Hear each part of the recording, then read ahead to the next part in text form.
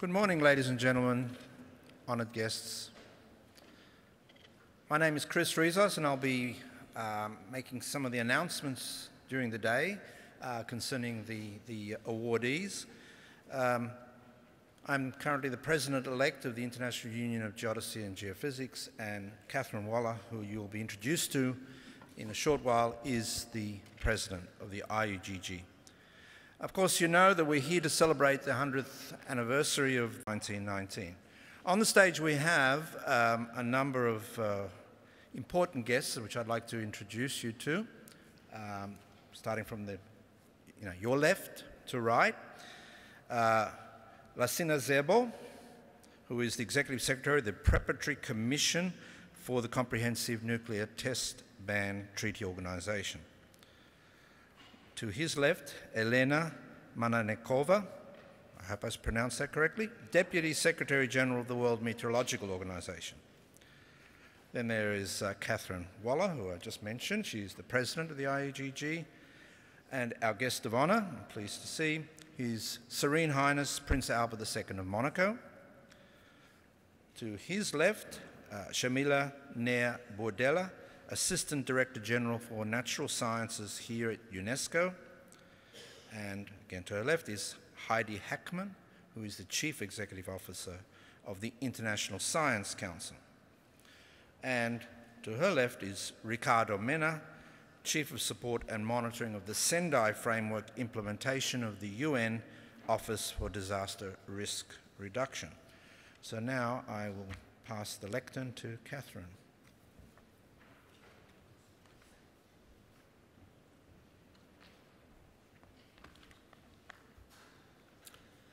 Your Serene Highness, other distinguished guests, and I actually should also say other distinguished people who live here or work here as well, representatives in international unions, institutions and organisations, ladies and gentlemen, it is my pleasure to welcome you to this celebration of the centenary of the International Union of Geodesy and Geophysics, or IUGG. As Chris has just said, I'm the current president of the union. In sharp contrast to the 100 years of the IUGG, this is a position I have held for a little less than 2 weeks. The opening ceremony beginning today's proceedings includes awards to representatives of key partners of the IUGG.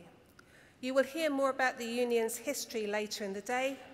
Suffice to say just now is that in 1919, the International Research Council was formed, designed to re-energize international research activity and cooperation that had lapsed during the First World War. One of its first acts was to promote the formation of international unions to further science in subject areas where international cooperation is essential. As a result of this, the IUGG came into being 100 years ago yesterday, bringing together existing international organizations and activity in the scientific fields of geodesy and geophysics. It had 9 founding member countries. 8 of them are represented here today to receive an award in this opening ceremony. The International Research Council functioned today as an overarching body for all scientific unions is served by the International Science Council. We will hear from its Chief Executive Officer shortly.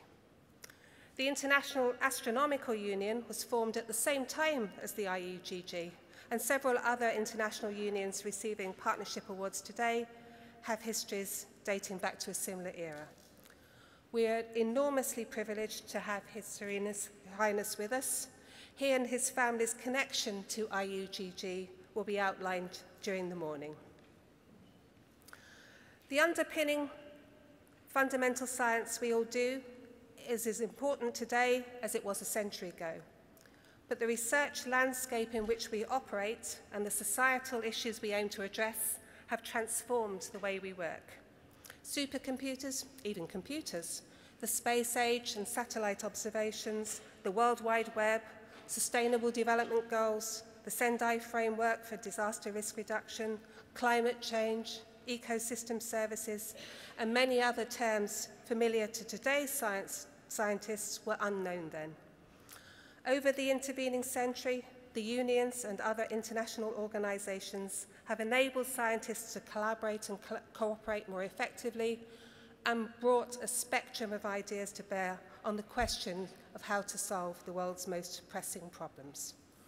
The need for the IUGG and its counterparts is as great as ever as we move into our second century. Let us now hear from representatives of some of them as we start this centenary celebration. First is Shamila Bedouel, Assistant Director General for Natural Sciences here at UNESCO.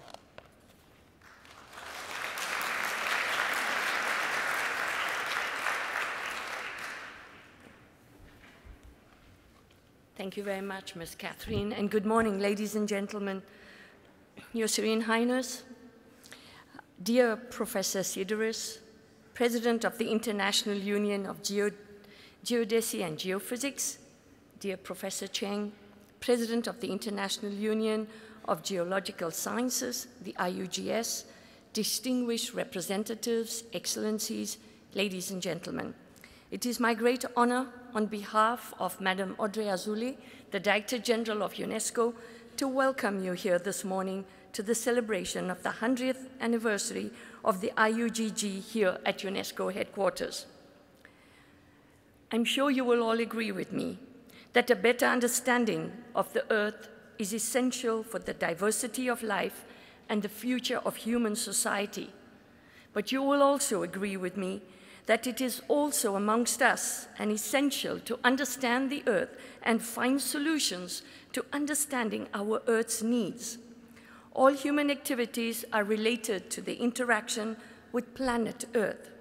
Hence, the basic knowledge then about our Earth is key to development of an informed citizenry. Your Excellencies, Your Serene Highness, the IUGG was established in 1946 and maintains a working relationship with UNESCO and its scientific bodies such as the International Oceanographic Commission and the Intergovernmental Hydrology Program. This collaboration with UNESCO is via the different associations of IUGS, and these are the International Association of the Physical Sciences of the Oceans and the International Association of the Hydrological Sciences. The International Hydrological Program and Intergovernmental Oceanographic Commission are to date the only intergovernmental programs within the United Nations system to be fully committed to freshwater and its management. In the case of IHP and marine resources, in the case of IOC. Excellencies, water is a vital need for almost all activities and life on Earth, and its management and governance influence the health, gender equality, education and livelihoods, and our environment, making water resources a key element of sustainable development and poverty reduction. However, the water resources are subject to a lot of hazards, such as the variation of demand, various pollution, or climate hazards. For this reason, the projects developed and supported by the IHP and the IOC are intended to provide sustainable, interdisciplinary, cross-sectoral solutions to help reduce the vulnerability and build our community's resilience. In addition, the IHP supports projects on transboundary waters. These projects are more complex and require specific know-how of which diplomacy is part of. The water diplomacy contributes to promoting peace through cooperation and development of shared waters across the world. The Intergovernmental Hydrology Program and the IUG's IAHS has been cooperating in the field of hydrological sciences for decades. They have also organized dozens of conferences together, and these include the Friends, the COVAX, and we are delighted to be part of this initiative. It is therefore a great honor for us to welcome IUGG and its associations, including the International Association of Seismology and Physics of the Earth Interior and the International Association of Volcanology and Chemistry of the Earth Interior, which we are delightful to be a partner with you. All this is in the framework of the UNESCO International Geoscience Program, which is related to earthquake and volcano hazards and risks. Distinguished colleagues, Your Serene Highness, the International Geoscience Program at UNESCO is a shining example of collaboration on understanding the Earth's interior. This program is a knowledge hub of UNESCO to facilitate international scientific cooperation in the geosciences. This International Geoscience Program, your program, actually includes promoting the sustainable use of natural resources, advancing new initiatives related to geodiversity and geoheritage and geohazards risk mitigation. In 2015, 195 member states of UNESCO recognized the label of UNESCO Geoparks Program. Today, there are 147 geoparks in 41 countries. These geoparks are single, unified geographical areas and landscapes of international geological significance, our heritage, which is managed with the holistic concept of protection, education, and sustainable development. I cannot but not refer to the articles which appear in the newspaper today, 29th of July. The study of the Global Footprint Network has raised concerns that an equivalent of 1.75 planet would be required to produce enough to meet humanity's needs, given our current consumption. How then do we valorize the Earth's natural resources? The Earth Science hold a record of our small planet, a record stretching back 4,600 million years. Humanity has been here just for a tiny fraction of that time. Yet it is increasingly obvious the threat we pose to life on Earth. We have but a short time to transform modern society in order to secure a sustainable future for all. And our collaboration with the International Union of Geodesy and Geophysics is an important endeavor in that direction. How can we solicit our children to study and valorize the Earth that we live in? The Earth is our only home and the source from which all known life originates. We live in a closed system. Everything we have to do has an impact somewhere. I therefore would like to wish you fruitful deliberations and continue to valorize our Mother Earth. And thank you, Your Serene Highness. Thank you.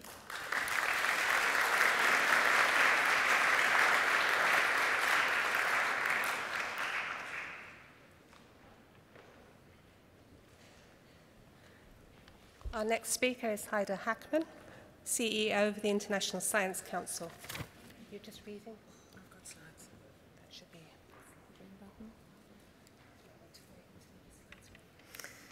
Excellencies, distinguished guests, ladies and gentlemen, I too am absolutely delighted to be part of today's celebration, and on behalf of the International Science Council, the ISC, to congratulate and to thank the IUGG, its leadership, its community, past and present, for 100 years of scientific achievement that has been so fundamental to our understanding of planet Earth and is so relevant to the challenges we now face. In this slide, you see reference to only some of the great triumphs of this 100-year adventure. Suffice it to say that not only has the IUGG family contributed great scientific discoveries, but the Union itself has been instrumental in stimulating the evolution of international science over the last century. It has been a foundational and vital partner in the journey of institutional development that led, just over a year ago, to the merger of the International Council for Science and the International Social Science Council, and therefore to the creation of the International Science Council. Throughout this time, the IUGG has played a major role in creating truly impactful international initiatives, like the International Geophysical Year, which resulted in a quite extraordinary growth of understanding about the Earth, and the World Climate Research Programme, which continues to be essential to successive assessments of the IPCC. initiatives that the International Science Council now proudly includes in its legacy of achievements. And today, the IUGG continues to work through engaged leadership on demonstrating and realizing the full potential of the ISC and therefore its future success. Ladies and gentlemen, we celebrate today at a time of great opportunity and challenge for science and for organizations like the IUGG and the ISC. It's a time in which society unquestionably needs science, and specifically international, interdisciplinary, transdisciplinary science more than ever. The biggest and most urgent challenge to contemporary science is to identify tractable pathways to global sustainability and to assist in the creation and promotion of policies and of public action that can successfully move societies along those pathways. Pathways that navigate the complexity of planetary dynamics and integrate processes of deep social change in order to address endemic issues of conflict, of poverty and inequality, a challenge most prominently reflected in the 2030 Agenda and the globally agreed Sustainable Development Goals. A challenge for all societies, for all science, in all parts of the world.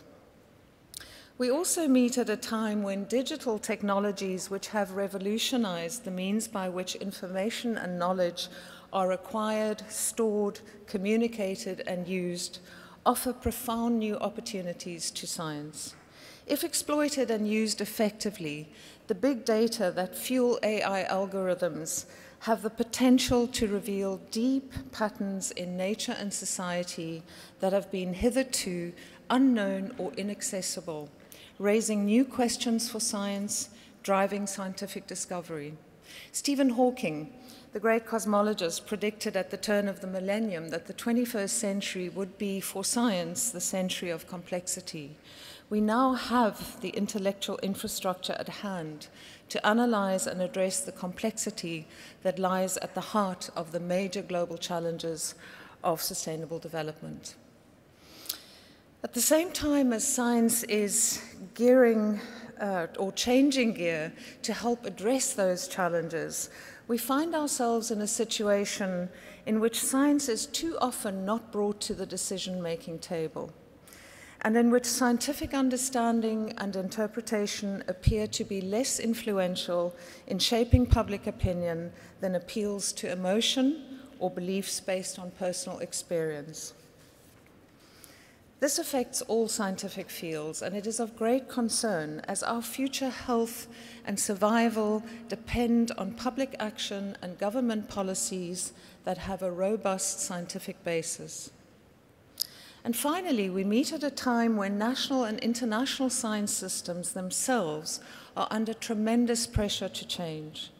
There are pressures for more openness, for more engagement with society, with other types of knowledge, for effective recognition and inclusion of underrepresented groups, for evaluation and incentive systems that are better adapted to current priorities, for rapid adjustment to novel technological developments, for updated standards of integrity and responsibility to protect and optimize the public good. Colleagues, these are the four great domains of opportunity and challenge that the ISC has prioritized and in which it will act as a catalyst and convener of international scientific expertise, advice, and influence, drawing strength from its unique membership, which includes 40 international scientific unions like the IUGG, and exploiting its accredited role within the UN system in order to articulate a strong and credible voice that can speak and stand for science as a global public good. The value and impact of our work will depend fundamentally on our ability to forge and foster partnerships. Partnerships like the one we have been privileged to enjoy with the IUGG. So in conclusion, we look to the IUGG as we have in the past for vision, for leadership, and engagement with the broader international scientific community in facing new and possibly even greater challenges. Colleagues, your first century is over. Time now to roll up our sleeves for the second. Thank you very much.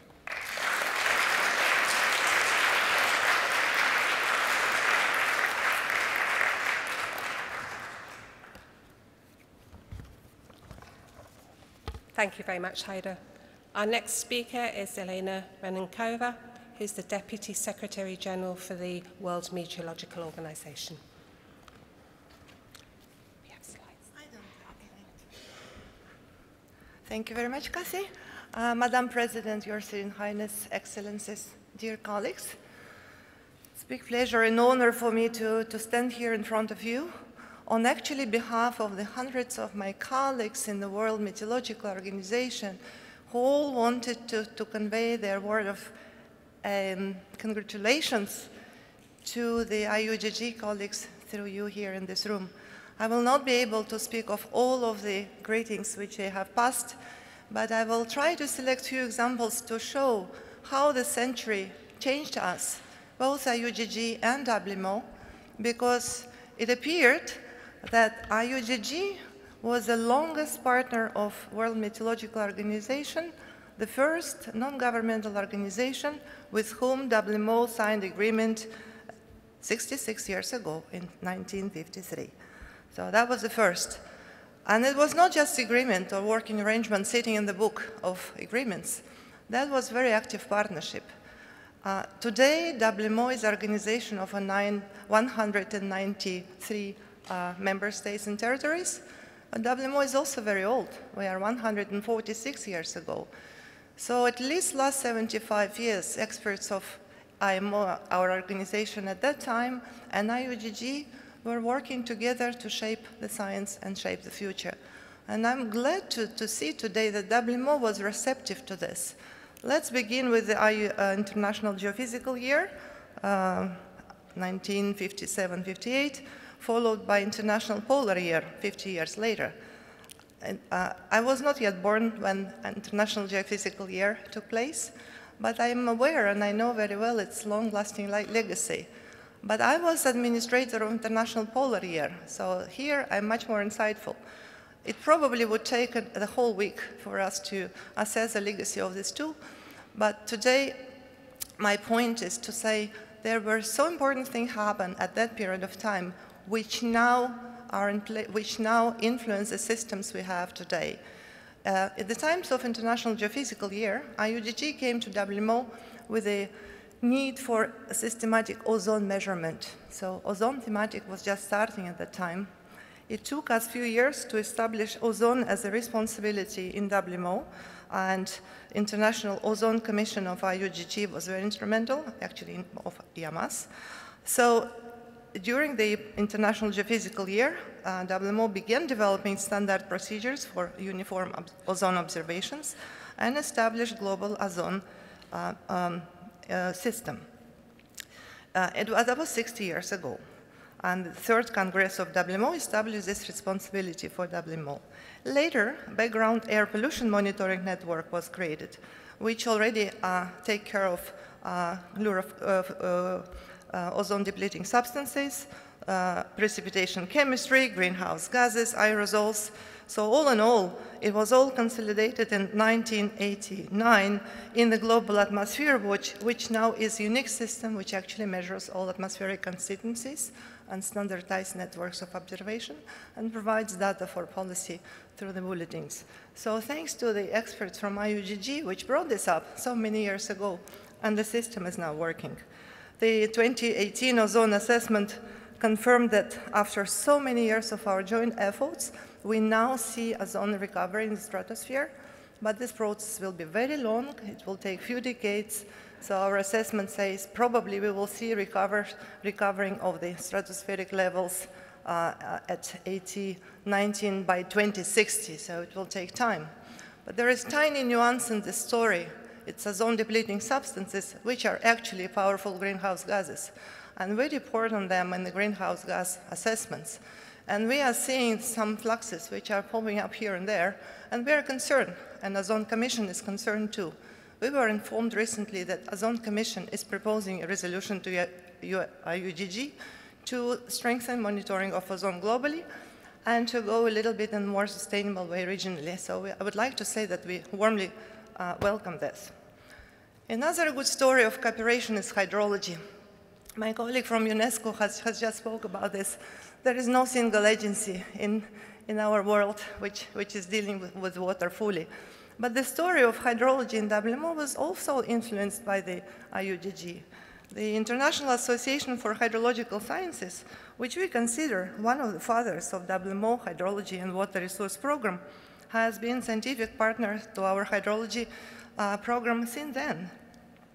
First, WMO Commission for Hydrology, intergovernmental, was set up 73 years ago, in 1943. But it took 30 years for WMO to include in the convention and its purpose operational hydrology and applications to water management. So that was done in 1975. After this, there was a long period of our collaboration, and also with UNESCO and with many other partners in UN. Everyone is dealing with fresh water one way or another. However, WMO decided just months ago in the Congress, 18th Congress, that there is a need to elevate water agenda in WMO. There were three fundamental things done. First, the Intergovernmental Hydrological Assembly was created, and it had the first meeting in conjunction with the Congress.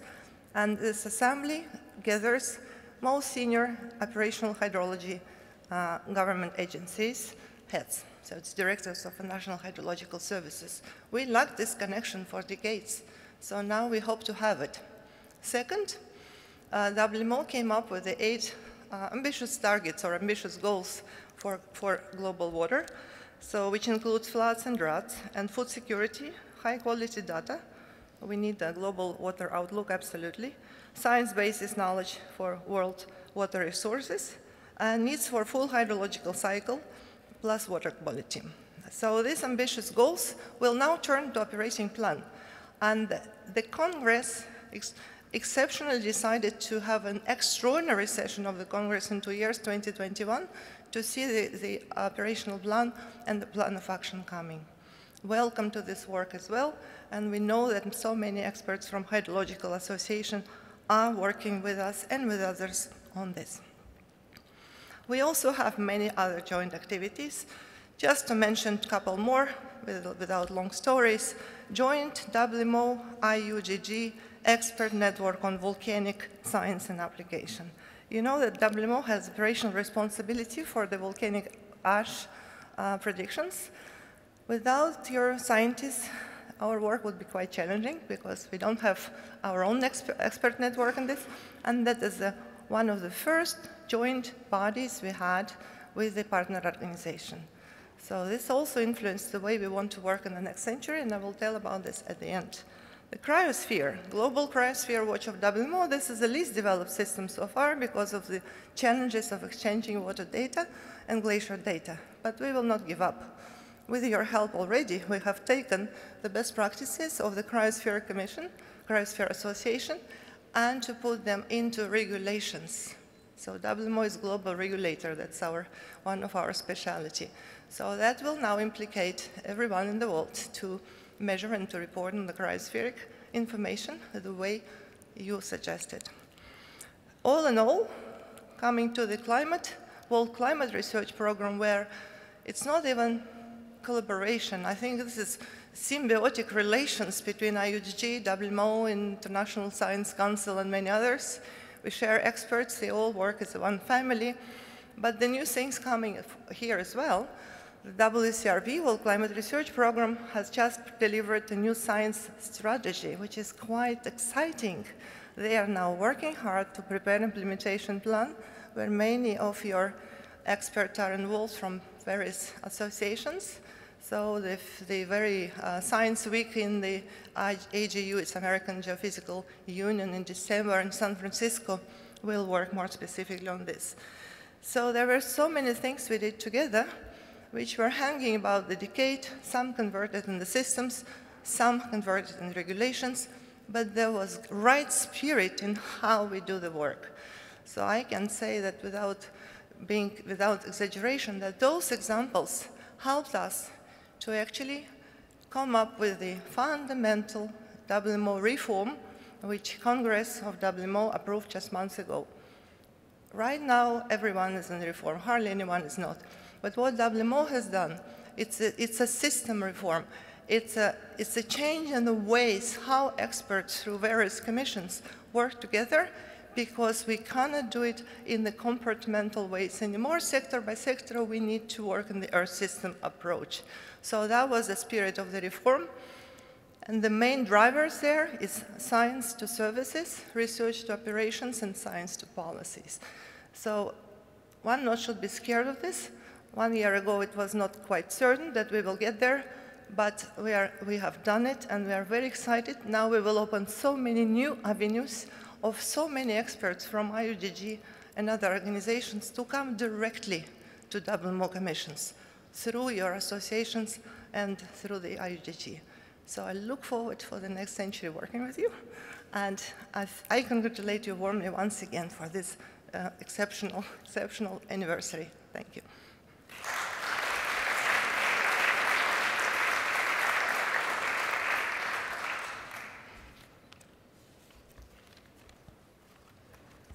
Our next speaker is Ricardo Mena, Chief of Support and Monitoring of Sendai Framework Implementation, UN Office for Disaster Risk Reduction.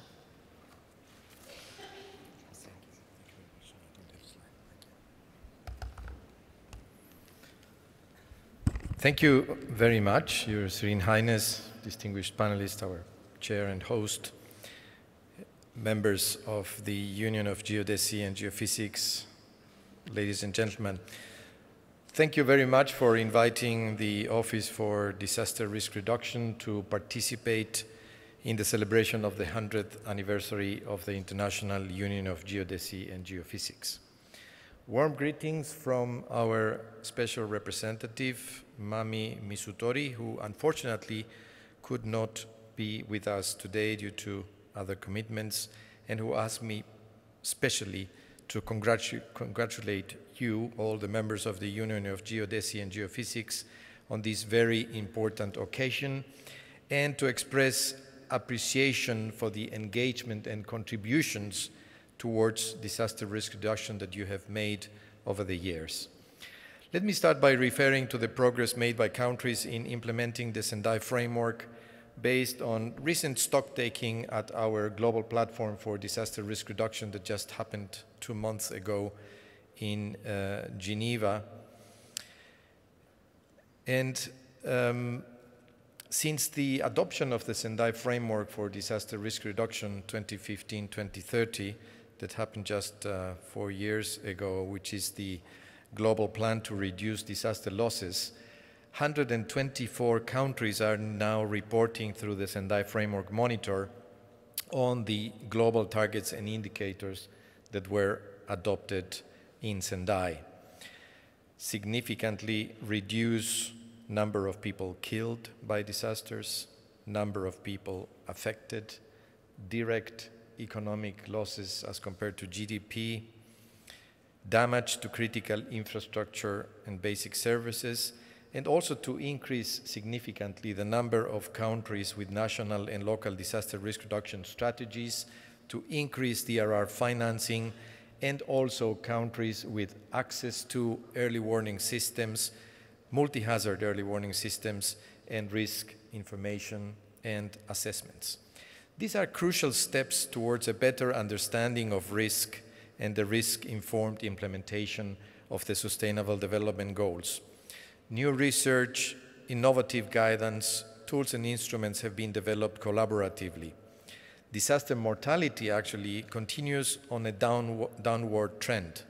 The contribution of the sciences, and significantly also from the earth and space sciences, together with better preparedness efforts, have contributed significantly to achieve these through better understanding of the hazards and risks, the improvement of early warning systems, and timely information from Earth observations. Countries are showing strong commitment to multilateralism in pursuit of integrated approaches to disaster risk reduction. climate change mitigation and adaptation, and sustainable development. Actually, 91 countries have reported the development of disaster risk reduction strategies, which is global target E of the Sendai framework, which has to be reached by 2020. And it seems that the current pace of implementation is not fast enough to meet the 2020 deadline, and this may delay further progress on other targets and in the achievement of the Sustainable Development Goals. Allow me to highlight 5 points that are indicative of the significant challenge ahead of us. First, the number of people affected by disasters is increasing. Over the period 2008-2018, disasters stemming from natural hazards have displaced an average of 23.9 million people each year, mainly due to climate-related hazards. This is a global and increasingly alarming reality.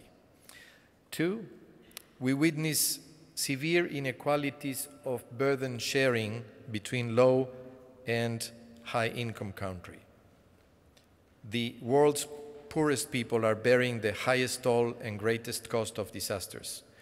Human losses and asset losses relative to gross domestic product tend to be higher in the countries with the least capacity to prepare, finance, and respond to disasters and climate change.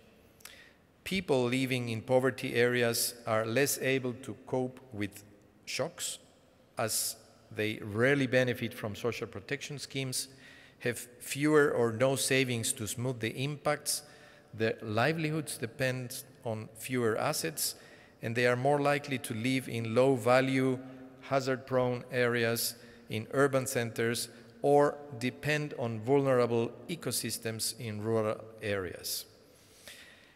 Third, climate change, the great risk amplifier. Climate change is a major driver of disaster losses and failed development. It will also make future conflicts more likely. Generally speaking, weather-related hazards take the lead in economic losses, with floods being the costliest hazards, although, as we all know, the geological hazards are the ones that kill most people.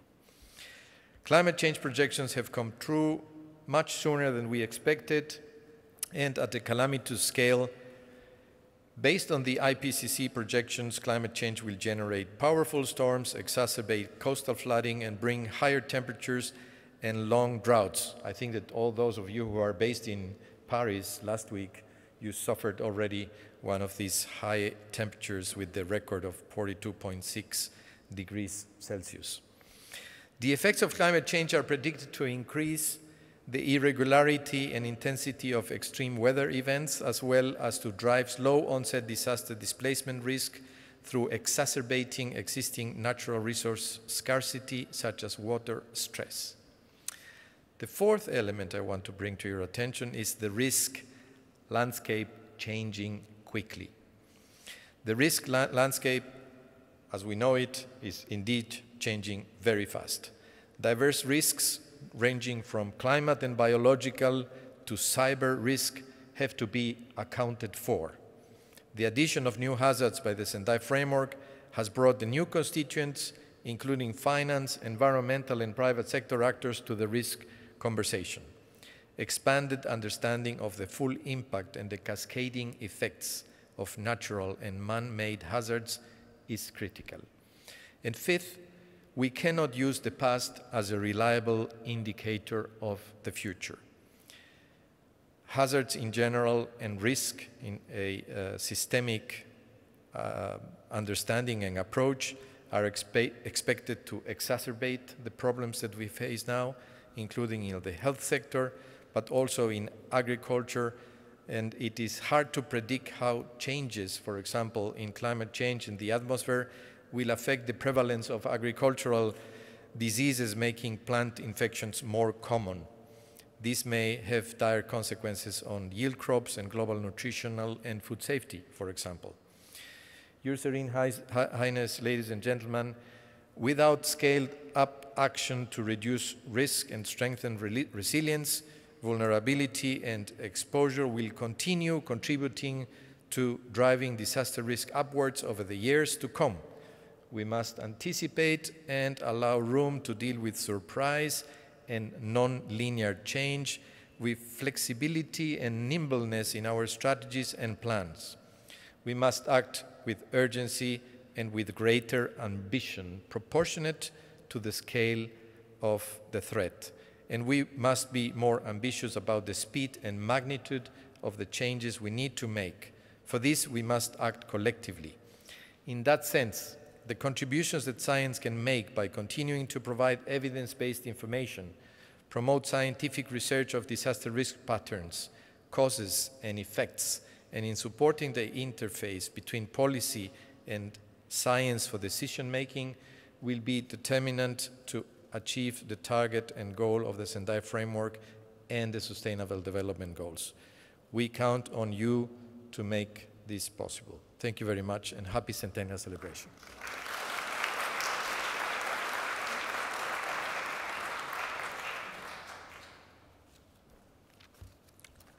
So our final speaker before we move to the presentations is Lassina Zerbo, who is the Executive Secretary of the Preparatory Commission for the Comprehensive Nuclear Test Ban Treaty Organization.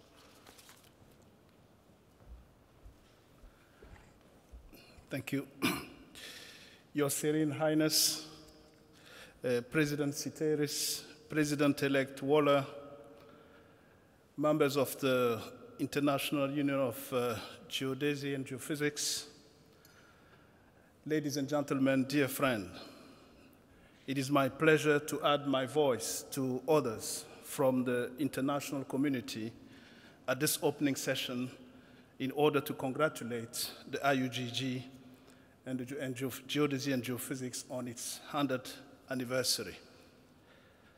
The fact that we have participation in this session alone from such a wide range of international organizations demonstrates the importance of the IUGG's remit and the esteem in which it's held. In fact, the IUGG predates us all as a body devoted to furthering international scientific cooperation, and its establishment after the First World War was a beacon of hope following those terrible times. Then, when the time came for government to more actively promote cooperation in science, with the advent of the United Nations and its specialized agencies, the IUGG was there with its networks and expertise to help bridge international, regional, and national activities in geosciences. So the roots of so many important intergovernmental agreements and instruments, from climate research to disaster risk, can be traced back to the work of the IUGG and its affiliates over the years. As someone active in the field of nuclear non-proliferation and disarmament, and of course, a used-to-be geophysicist, as I call myself this day, it has always been clear to me that scientists play a vital role in overcoming obstacles to global decision-making. The language of science is universal. It can reach beyond political differences and help build trust and understanding. Science brings countries together to address cross-border challenges that exist across the earth, which are out of reach for any single nation to address alone. In fact, in many of these areas, no solution is possible without the work of scientists. The Comprehensive Nuclear Test Ban Treaty is one of the greatest examples of the nexus between science, including earth science, and diplomacy. Almost since the start of the nuclear arms race, it was realized that ending explosive nuclear testing globally was absolutely vital in halting the proliferation of nuclear weapons. The end of the Cold War helped create the political space needed for negotiation on the legal framework for the test ban, which finally opened for signature in 1996. But this would have not been feasible without 2 decades of painstaking preparation by a group of scientists experts, the GSE, that brought together scientists from different countries, some no stranger to the IUGG, to conduct joint research into possible monitoring technologies and data analysis methods for the verification of a nuclear test ban. It was the work of these scientists that made negotiation of the Comprehensive Test Ban Treaty possible. They proved that a comprehensive zero-yield nuclear test ban could be verified, especially at a time when we hear allegations among the 2 main countries that some are conducting low-yield nuclear test explosion. This is indeed important. The backbone of the verification regime this scientists devised is an international monitoring system using seismic, infrasound, hydroacoustic, and radionuclide data technologies to search the underground, the oceans, and the atmosphere for possible nuclear detonations. A unique network of this type is obviously a great interest to seismologists, oceanographers, and atmospheric scientists, and we are delighted to collaborate with the IUGG and its members organizations. IUGG members continue to play a key role in contributing to better understanding the uses of our international monitoring system, including through assessing our virtual data exploitation center platform to obtain data for scientific papers. This is a real feat of science and diplomacy, a technological network located worldwide that can catch signs of nuclear test explosion and also be used for a range of civil and scientific benefits, including tsunami warning, tracking of radionuclide after civil nuclear accident, and climate monitoring. New uses of the CTBT data are emerging all the time. For example, I think my colleague talked about volcanic ashes. The CTBT data is indeed used as well to monitor volcanic ashes as they disturb civil aviation. It's into no small part due to our interaction with the wider scientific and geoscience community. We have just held the 5th edition of our biennial CTBT Science and Technology Conference, our flagship event for shedding light on the use of data from our international monitoring system. The conference was the largest one ever, bringing together well over 1,500 scientists, technologists, academics, students, and other actives in the field related to the Comprehensive Nuclear Test Ban Treaty verification. Many from a IUGG background were active at the conference, and I'm sure will again be at the next one in 2021. Your Serene Highness, ladies and gentlemen, let me close by commending the IUGG on the theme of this Centennial Conference. International cooperation in Earth and space science remained as important now as at any time in the last 100 years. We must guard against retreating into a world of scientific and policy silos. Such an approach has never served humanity well. Where the global nuclear test ban is concerned, we still have work to do. The treaty is, to all intents and purposes, in operation, but not legally in effect until 8 specific countries complete their ratification processes. In order to help them along the way, communication between scientists, experts from those countries will continue to be crucial. I know that IUGG members will continue to play their part. So here's to the IUGG first centenary, and here's to the next one. May we all hold aloft the beacon of scientific knowledge and collaboration and pass it on to the next generation. Thank you.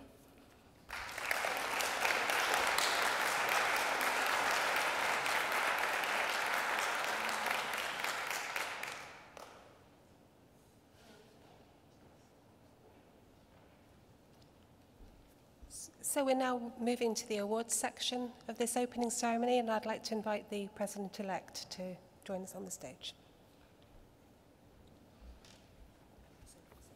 Thank you very much. This is, of course, a very important part of our celebrations, and that is to acknowledge the contributions and support of countries which are members of the IUGG, and in particular we've signalled out the founding members, the founding countries, the ones in 1919 that had the foresight to come together and join the IUGG. We have several categories, and I will ask that those of you who are identified, when you come up, please stay on the stage so we can get a group photograph before we can sort of move to the next category. So we've got the category of the founding member countries. We've got some categories for intergovernmental and non-governmental organisations, and we will be going through those in turn. So, with no further ado, as they say, these are listed in alphabetical order. It's got nothing to do with the fact that I come from Australia, but I'd like to invite Kurt Lambeck, former President of the Australian Academy of Sciences, to come up to the stage on behalf of Australia. And please keep your applause to the end. Thank you. Now, unfortunately, we could not have, Stephen de Wit, which is the President of the Belgium National Committee for IUGG, had to withdraw at the last minute, so we do not have a representative from Belgium. Graham Clark, Deputy Head Canadian Mission on France, on behalf of the Canadian National Research Council from Canada.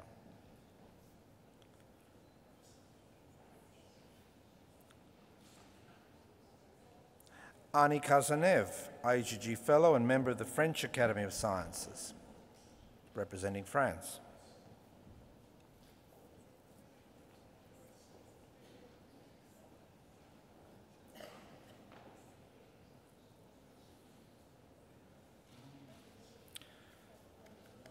Fausto Guzzetti, President of the Italian National Committee for IUGG, representing Italy.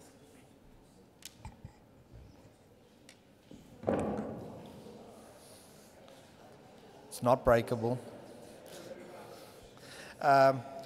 Kuzushiga Obara, representative of the Science Council of Japan, representing Japan.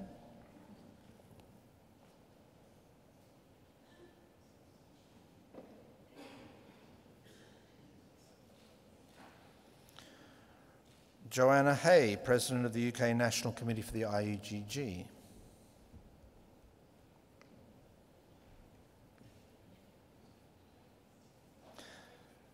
And last but not least, Marcia McNutt, President of the US National Academy of Sciences, representing the USA.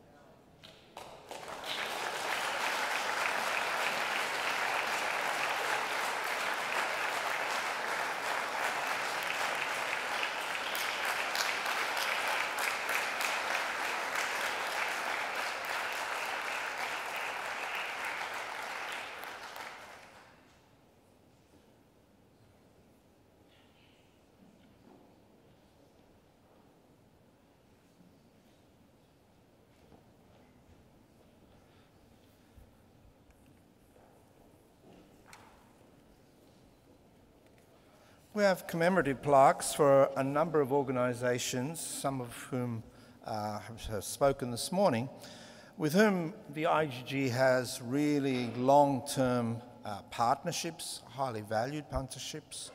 The first one is with UNESCO, Shamila Nea Bedella.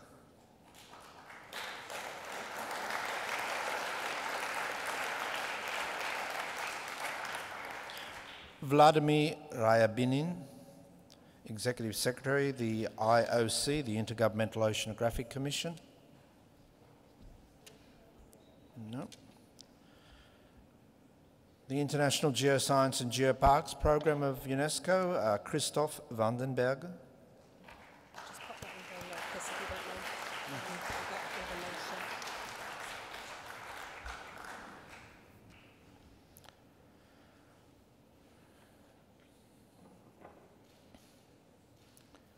And for the representing the World Meteorological Organization, Elena Mana-Enakova.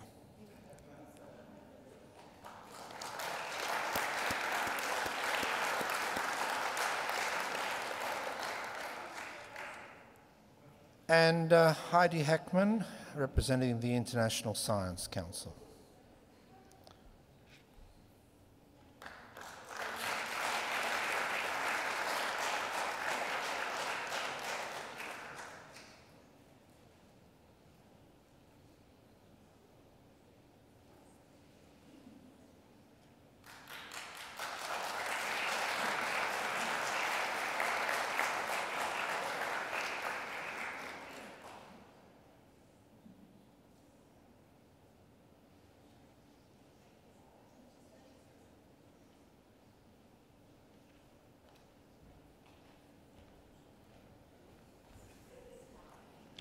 Next group. Okay. On behalf of the Committee on Space Research, or COSPA, Jean-Louis Felleux.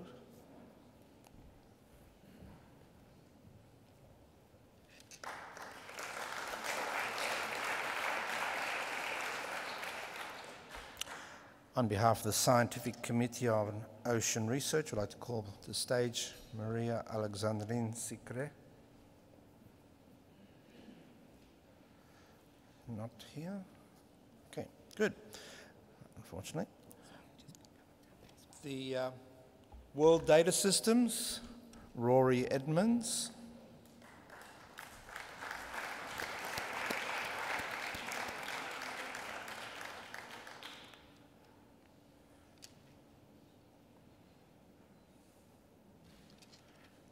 The International Astronomical Union, Marie-Thérèse Lago.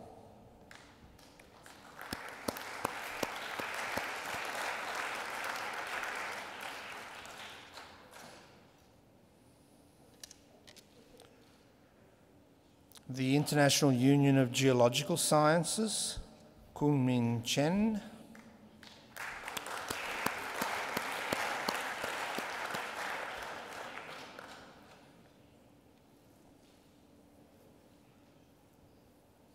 The International Union of Radio Science, Mokato Ando.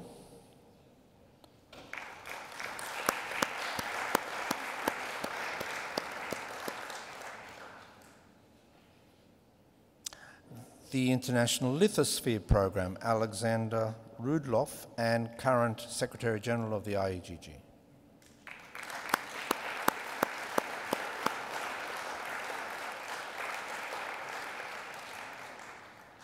And representing the Consultative Committee for Time and Frequency, Noel Demarche.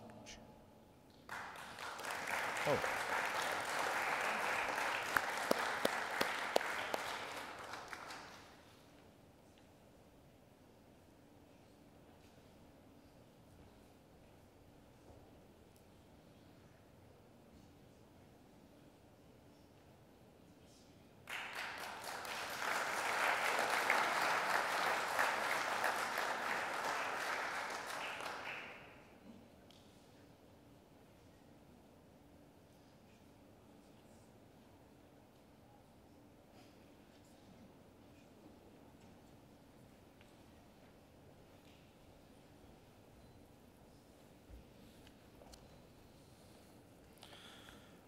Representing the World Climate Research Program, Detlef Stammer.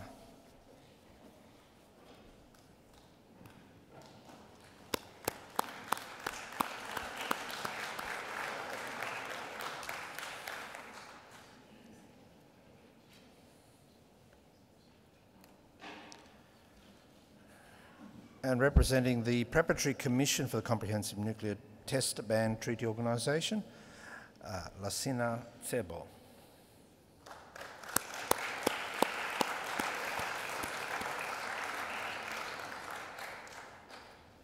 And the American Geophysical Union, Robert Bell.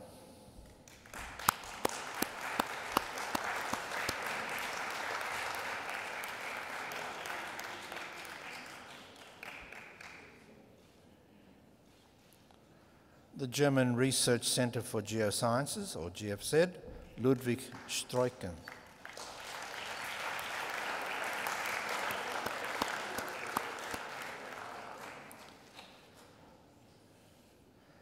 The International Society for Photogrammetry and Remote Sensing, ISPRS, Lena Halanova.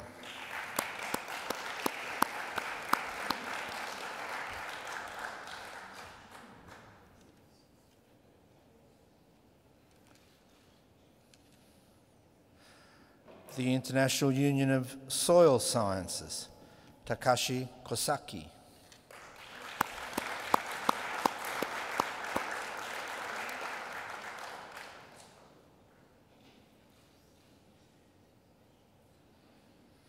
And the European Geosciences Union, Alberto Montanari.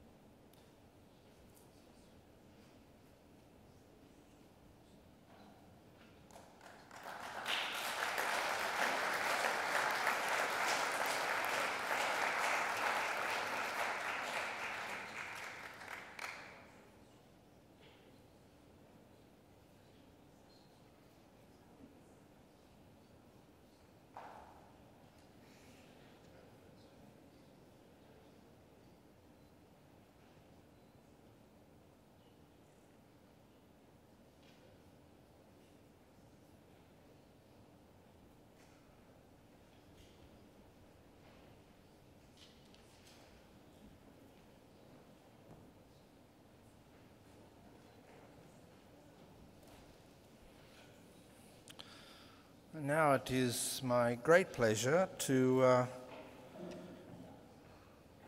move to the next presentation, which will be the IUGG Honorary Membership for His Serene Highness Prince Albert II of Monaco.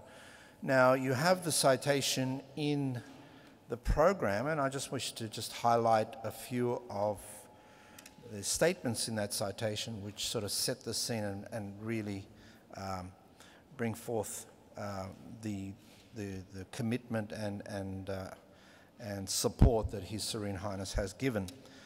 His Serene Highness Prince Albert II of Monaco has accepted the offer of honorary membership of the IUGG bestowed on him for his outstanding contributions to the promotion of science, specifically into climate change, water, biodiversity, and oceans. His Serene Highness studied political science, economics, psychology, English, literature, the history of art, anthropology, geology, philosophy, sociology, German, and music at Amherst College, Massachusetts, United States of America. I think that's important to recognize that this, in a sense, this breadth of education has perhaps given him some interesting insights. But further than that, he is also now the head of state, of course, of Monaco, and is the president of the foundation that he has established to promote and contribute to actions protecting the environment and the planet. So he's not just talking about the issues, where he's also attempting to make a change. For this, he has been honored with numerous prizes from organizations around the world and awarded the degree of Doctor Honoris Causa from prestigious universities. Now, this is interesting. His Serene Highness visited the North Pole by dog sled, and this journey was an opportunity for him to pay tribute to his great-great-grandfather, Prince Albert I of Monaco, who was a pioneer of modern oceanography and who was also one of the founders of the IUGG, and its first vice president. So in 1906, Prince Albert I set out to Spitsbergen in the archipelago of Svalbard on the most successful of his 4 Arctic exploration campaigns. And this trip also helped to raise the world's awareness of planetary challenges, which in the short term represents risks related to climate change and the dangers of industrial pollution. So, His Serene Highness, Prince Albert II, during a month-long expedition to Antarctica, not just Arctic, to the Antarctic, visited 26 scientific outposts and met with climate change experts to learn more about the impact of global warming on that continent. And during that trip, he also stopped at the South Pole. If you're in that area, why not? Now, this is really important. It makes him the only incumbent head of state who has visited both North and South Poles, as far as we know. Now, created at the beginning of the century on the initiative of Prince Albert I, the Mediterranean Science Commission actually has as its objectives to promote multilateral international research and facilitate exchange of information between countries on the north and south sides of the Mediterranean Sea. So you can see the theme about exchange of information, collaboration, and going beyond national boundaries. His Serene Highness also served as the international patron of the Year of the Dolphin, declared by the UN in 2007. In 2006, Prince Albert also established the Monaco Foundation, dedicated to protecting the environment, and encourages sustainable and fair management of natural resources. And the foundation supports the implementation of innovative and ethical solutions in 3 broad areas, namely climate change, water and biodiversity, all very worthy. With this, I invite His Serene Highness to receive the IUGG Honorary Membership Medal from Kathy.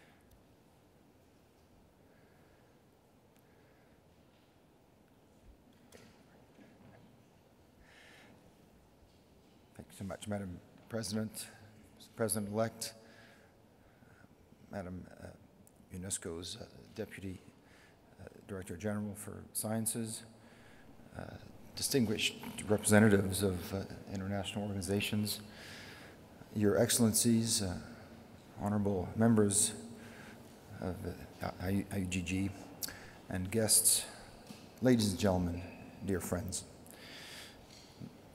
Allow me, Madam President, to thank you wholeheartedly for this, for the bestowment of this honorary membership of the IUGG, and how I'm touched by this gesture. As you know, I'm very, for the reasons that were already said, but for the reasons that I will be able to develop in a few minutes, I'm linked to this organization historically, and so that's why I'm very moved, very touched to be with with you all here this morning. And thank you, UNESCO, for hosting this gathering. I'm sorry, I will break the tradition so far this morning. I will be continuing in French. I assume that you're all very fluent in French, and so if you allow me to continue in the French language. À une époque où les nationalismes étaient dominants, où les menaces de conflit en Europe étaient permanentes, l'internationalisme a été une des grandes idées et un des principaux domaines d'action de mon trisaïeul, le prince Albert Ier, avant et après la Première Guerre mondiale. C'est pourquoi je suis très touché par votre invitation à venir aujourd'hui célébrer le 100e anniversaire de la création de votre organisation, en cette année qui marque le début des commémorations en l'honneur de mon illustre prédécesseur et dont le point d'orgue correspondra au centenaire de sa disparition en 2022. Il y a 100 ans exactement, alors que le traité de Versailles venait de sceller la paix sur le continent européen, se tenait à Bruxelles du 18 au 28 juillet la 3e conférence des Académies des Nations Alliées. Elle jetait les bases par-delà les frontières d'une coopération nouvelle entre organisations scientifiques, le Conseil international des recherches, aujourd'hui Conseil international pour la science, était né. Les partisans d'un partage des sciences de la mer l'avaient alors emporté sur les tenants d'une océanographie unique. Une section d'océanographie physique était créée au sein de l'Union internationale de géodésie et de géophysique, et parallèlement, une sous-section d'océanographie biologique prenait place dans l'Union internationale des sciences biologiques. Pour obtenir la cohésion entre ces deux entités, l'accord s'était fait à l'unanimité et par acclamation sous la présidence d'une seule personnalité, le prince Albert Ier. Le 17 novembre de la même année, lors de la conférence constitutive à Madrid de la Commission internationale d'exploration scientifique de la mer Méditerranée, dont nous allons également marquer le centenaire dans quelques mois, mon trisaïeul précisait l'esprit dans lequel il envisageait cette double présidence dans le contexte nouveau du multilatéralisme de l'après-guerre. Je le cite. « J'userai de toute l'influence que me donne ainsi une sœur spirituelle de la Société des Nations pour développer une science qui renferme plus que les autres les éléments nécessaires au rapprochement des forces morales de l'humanité. Car la surface des océans forme un lien entre tous les peuples, un lien auquel tous cherchent à se rattacher, et la profondeur des mers est le centre de la vie organique, celui dont nous venons tous comme les enfants de la même famille. » En janvier 1921 et janvier 1922, les deux sections se réunissent plusieurs fois auprès de leur président à Paris, dans le monde universitaire, à l'Institut océanographique. Voulant faire mémoire de l'action de son bisaïeul, mon père, le prince Régnier III, avait accepté en 2001 d'accéder à une requête de l'Association internationale pour les sciences physiques des océans, ou IAPSO, héritière de la section créée à Bruxelles en 1919 et partie intégrante de votre organisation, en créant un prix de sciences physiques des océans dénommé Médaille Albert Ier de Monaco.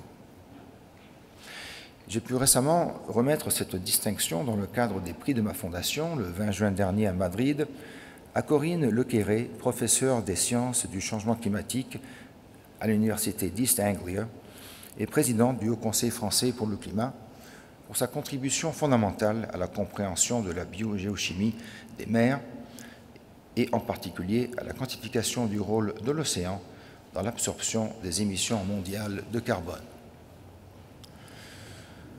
Vous venez également de la célébrer le 12 juillet dernier à Montréal, lors de votre dernière Assemblée générale, au cours de laquelle elle a prononcé la traditionnelle Prince Albert Ier Memorial Lecture.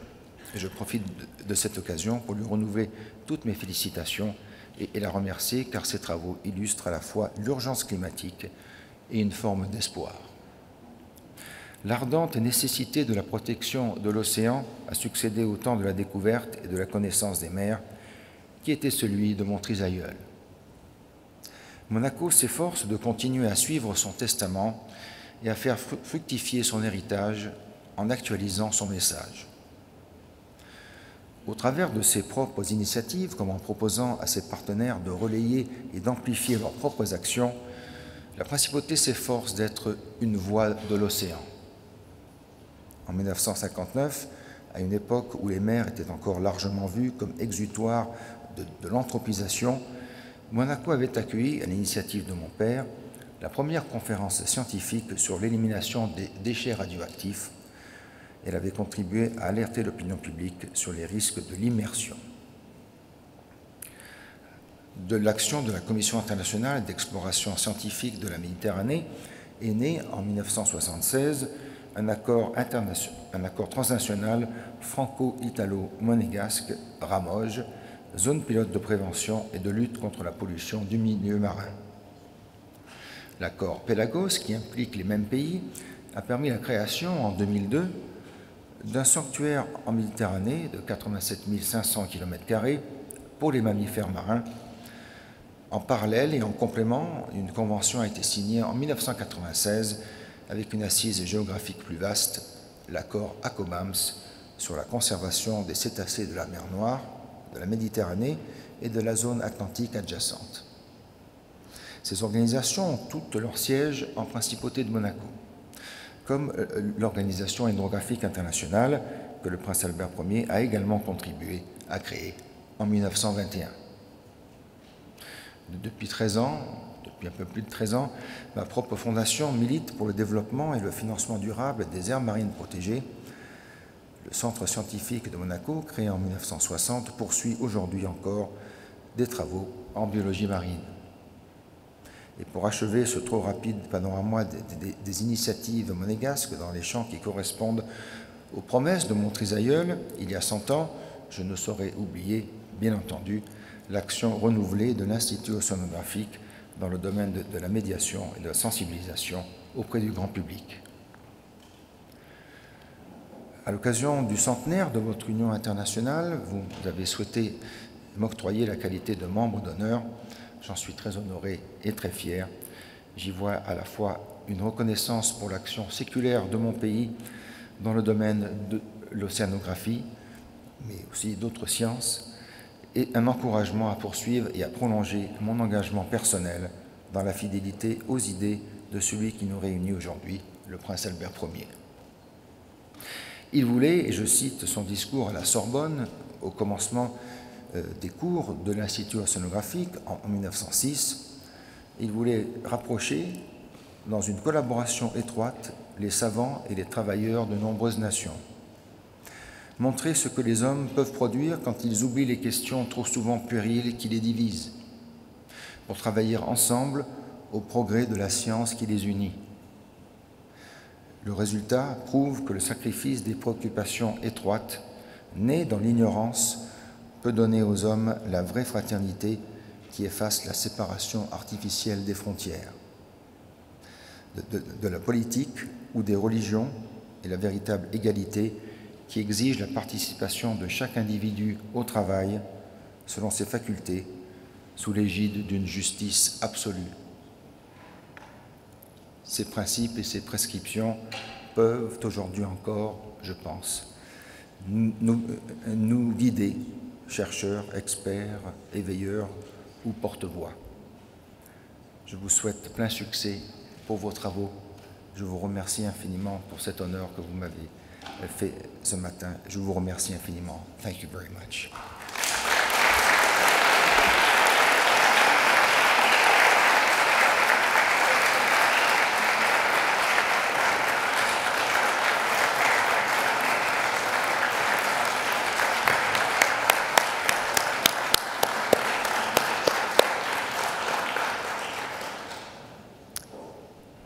Your Serene Highness, thank you very much for your profound words and for joining us in our celebration this morning.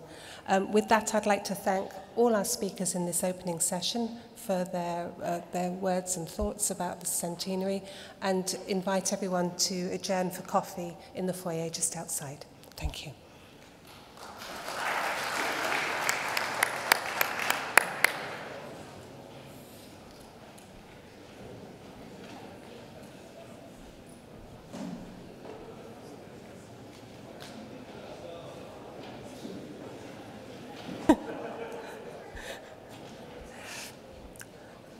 And just while you are doing that, I've got two announcements. The first one is that there is a representative from Belgium who will take the gold plaque, and we'll probably do that just when I come to do my closing remarks before the orchestral performance. And the second one is that we would like to have a group photo just outside, and we'll do that at the end of this session, just before we adjourn for lunch. So we just pop outside briefly and get a group photo of everyone here. So we have three speakers in this next session on Earth and Space Sciences and Society. The first one is the past Secretary General. You've got a slightly garbled biopic of him in the brochure here, but Alec has been for 12 years the Secretary General of IUGG, working tirelessly to make the Union the success it has been over that time. So it's been a really key player in this. Alec's scientific interests are mathematical geophysics and particularly hazard and risk. But I think he's going to talk here today about the history of the Union.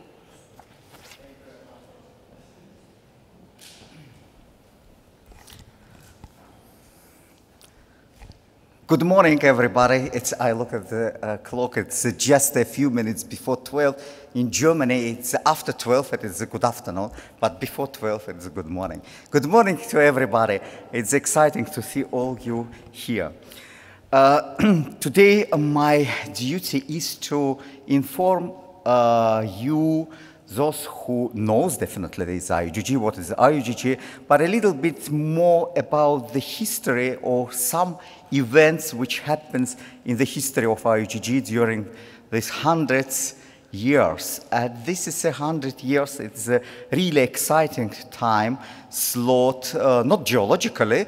We have a geologist here in the room. It's geologically, it's a very short period of time. But still, I think it's exciting. And exciting also the following, that we don't know exactly when international scientific cooperation started, but in the really form of organized form, it started a century ago.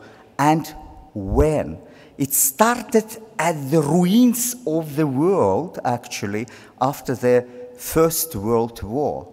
Scientists of all the world, actually, but those who were from allied countries, came together to discuss what is the future of science.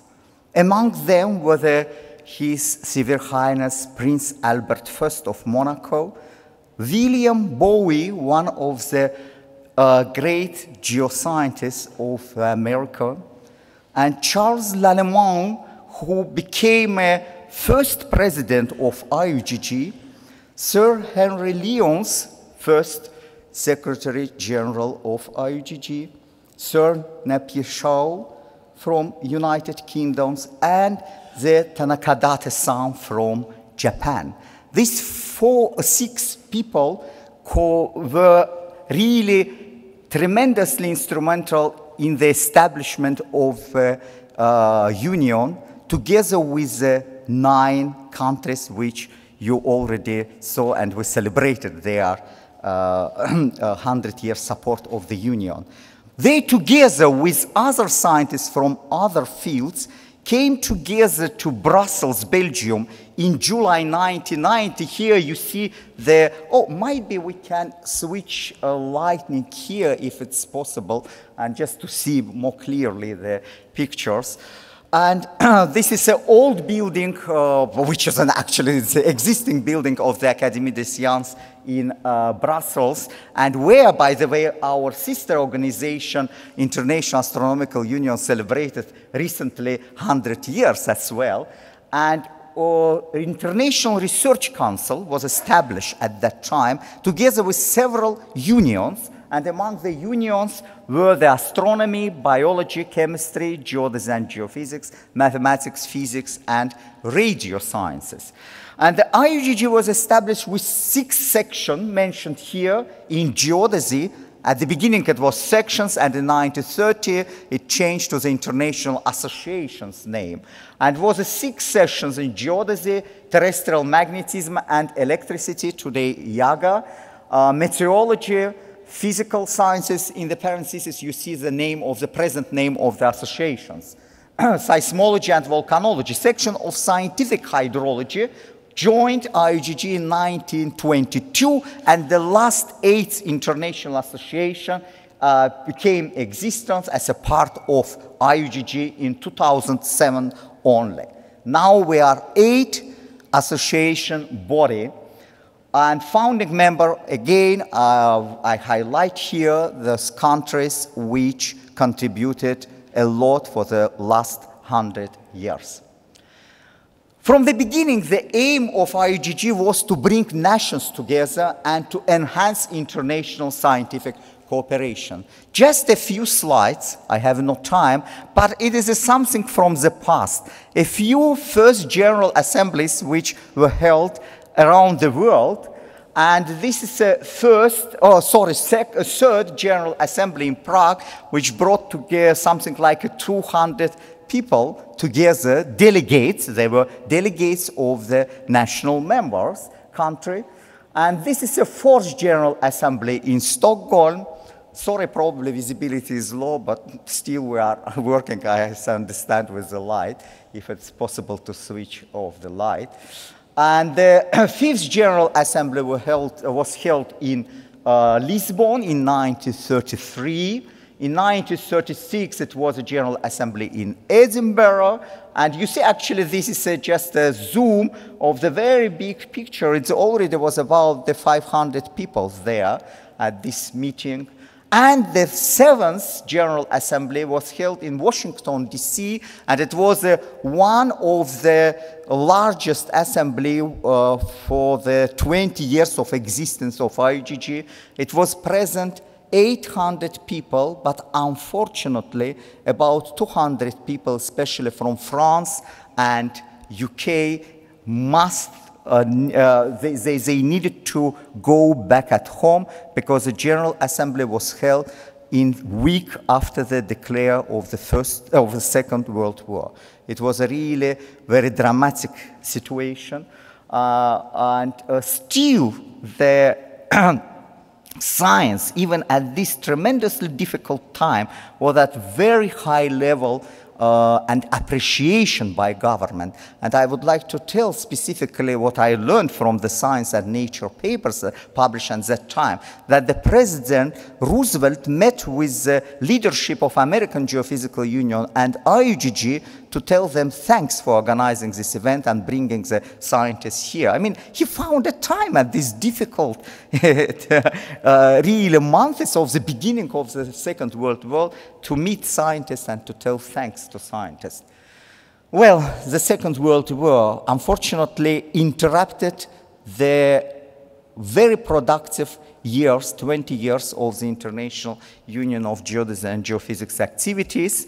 And it brought a lot of problems, but thanks to the Secretary General at that time, who was really, again, tremendously instrumental in terms of the preserving funds of the IUGG and provided some support to the associations during the Second World War if the activity, international cooperation, related to international cooperation were performed somewhere in the world.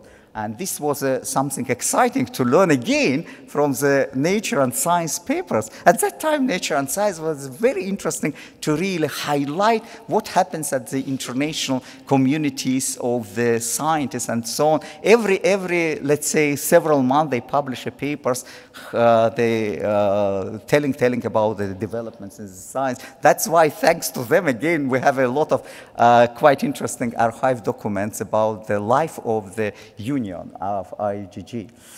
Well, after the Second World War, there not only was a geopolitical landscape much different, and there is a scientific landscape as well. We had radars at that time.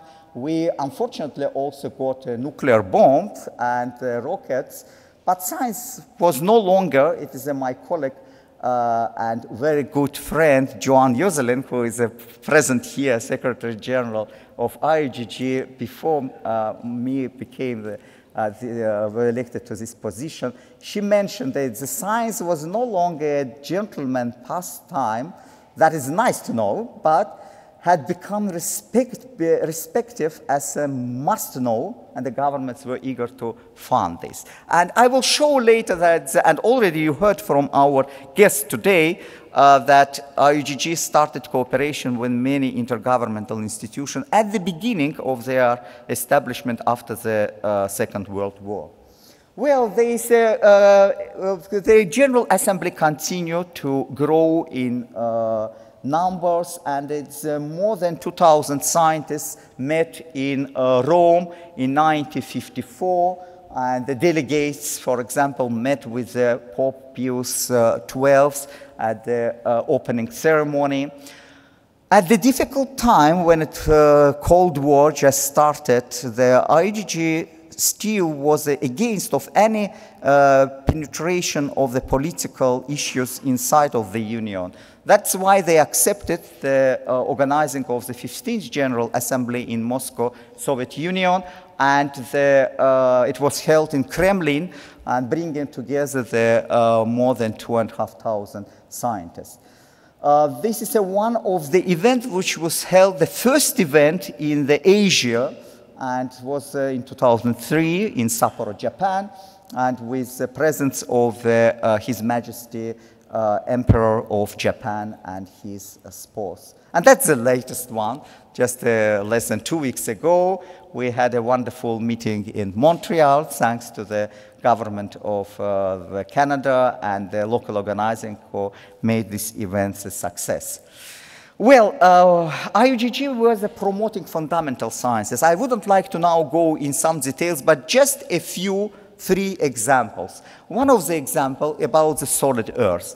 It's exciting that 2 presidents of IUGG, who were just one after another, contributed dramatically to the lithosphere dynamics and plate tectonics.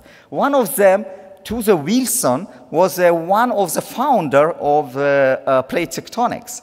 At the same time, Vladimir Belausev was a great geologist who was not against, as I remember once he told me, I am not against plate tectonics. I am just telling that plate tectonics is not the only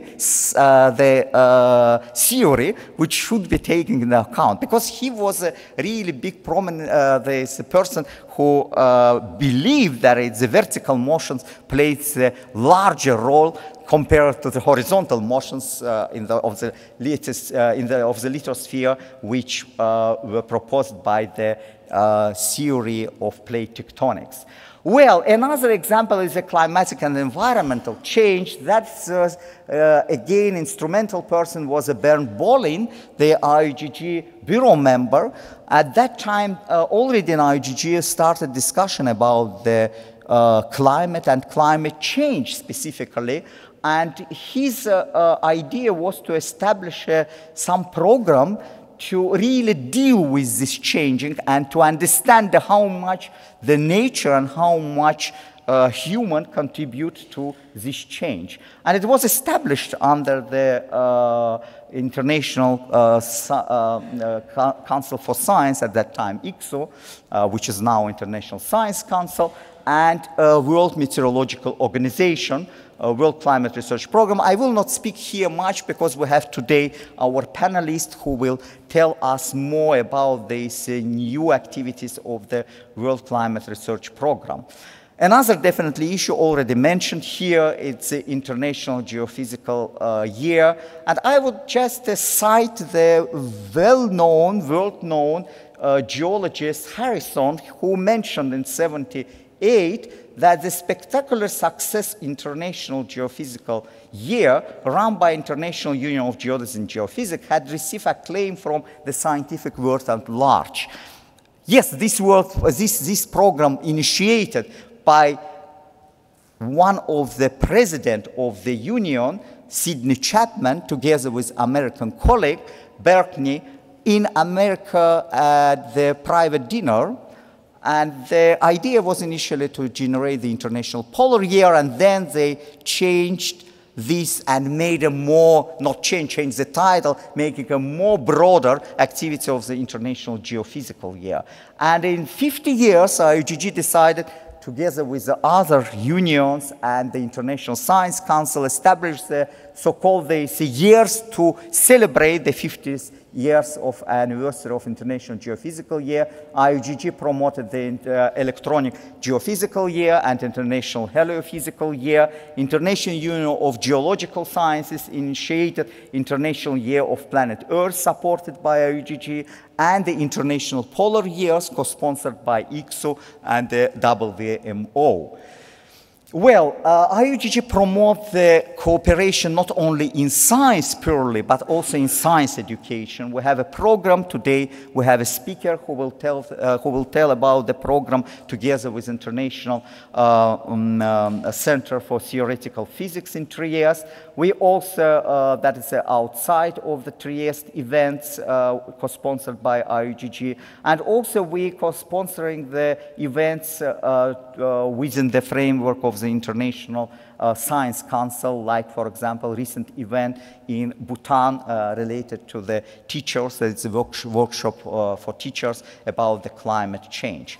International cooperation and partnership is in the heart of IUGG. As mentioned today morning, it's the first agreement was signed with UNESCO in 1946.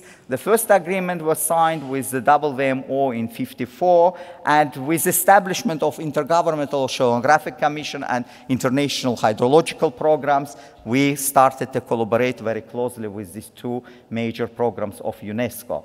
Well, here, unfortunately, you can't see now, even I don't see here from here, they're all names of the organization which we cooperate right now.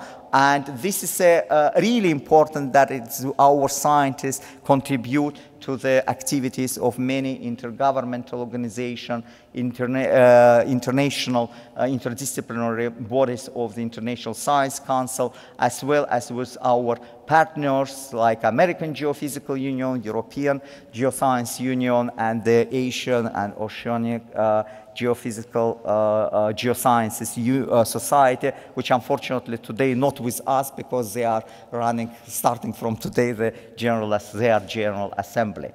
Well, we cooperate since 2004 with 8 international unions dealing with earth and space sciences, and you can see the list of this organization.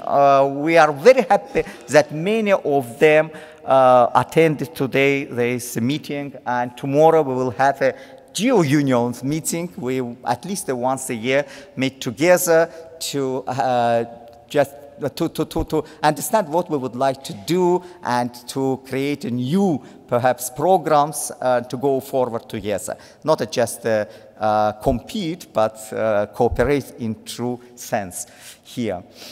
Science diplomacy. I just would like to cite, this is a paper, I think it's very small, it's note will appear Nature, next issue of Nature. As we mark the centennial of international research cooperation, humanity faces the biggest challenge ever, living sustainably on the planet. It has never been more important for our society to understand and value science. I think it's really important that today we have really many societal problems which we would like to solve. And one of them, it's mentioned also by our guest here from UNDRR, is issues related to disaster risk reduction. In 2015, this group of scientists came together from the scientific unions and from the two councils at that time, and to really prepare the synthetic paper about this, how science can contribute to disaster risk reduction. And this summary of this synthesis paper were distributed at the conference, UN Conference on Disaster Risk Reduction in Sendai. IUGG participated in many meetings around the world to highlight the importance of science for disaster risk reduction and for disaster resilience. You see here there is a meeting which was attended by the Crown Prince at that time. Now he's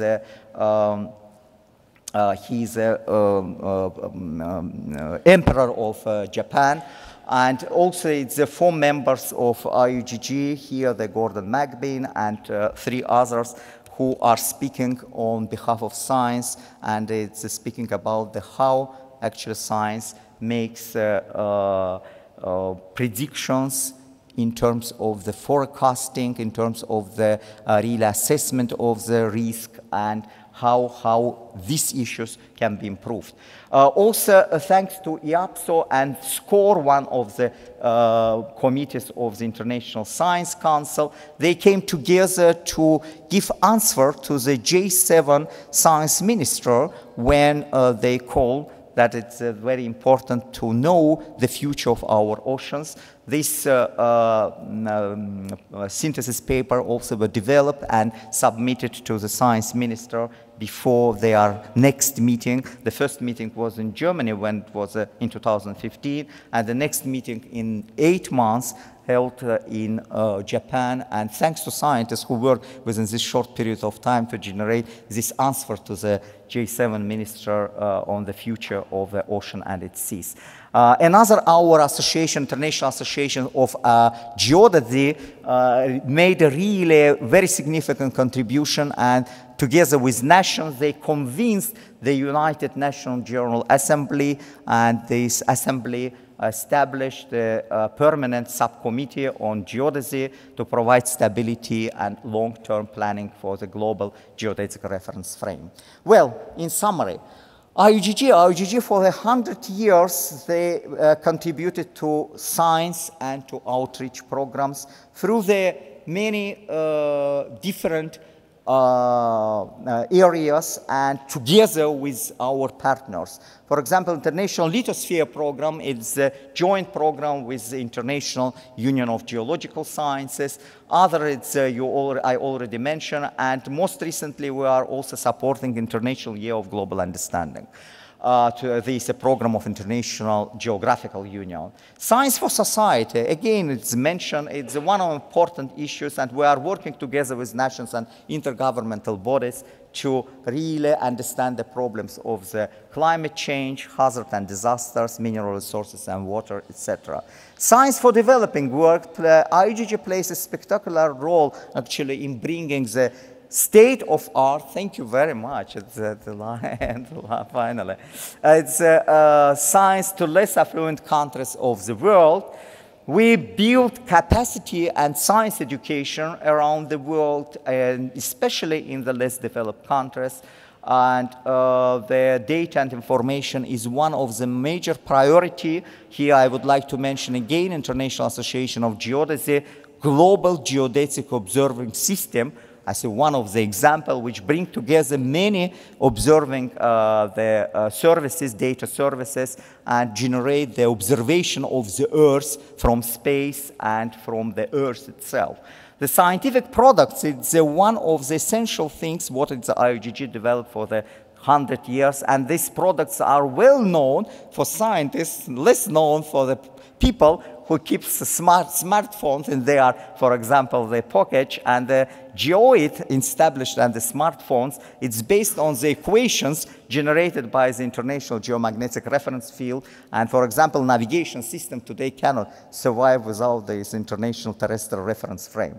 IUGG plays also important role in regulatory, important regulatory role in geosciences.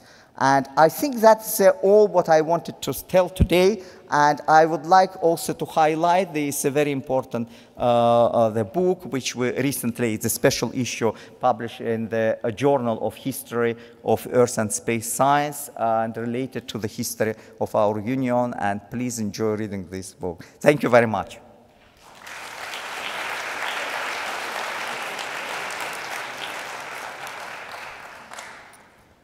I think in the interests of time, we'll move swiftly on without offering the opportunity for questions or comments. But there is time this afternoon during panel discussions. So our next speaker is Valérie Masson-Delmotte from the French Alternative Energies and Atomic Energy Commission in Paris. And she's going to be talking about climate and our planet. Now, Valérie is a climate scientist, and she's been one of the key players in, I think what we would all agree has been an incredibly important organization for tackling the questions around climate change, the IPCC. So she's been a significant part in that organisation for a number of years now.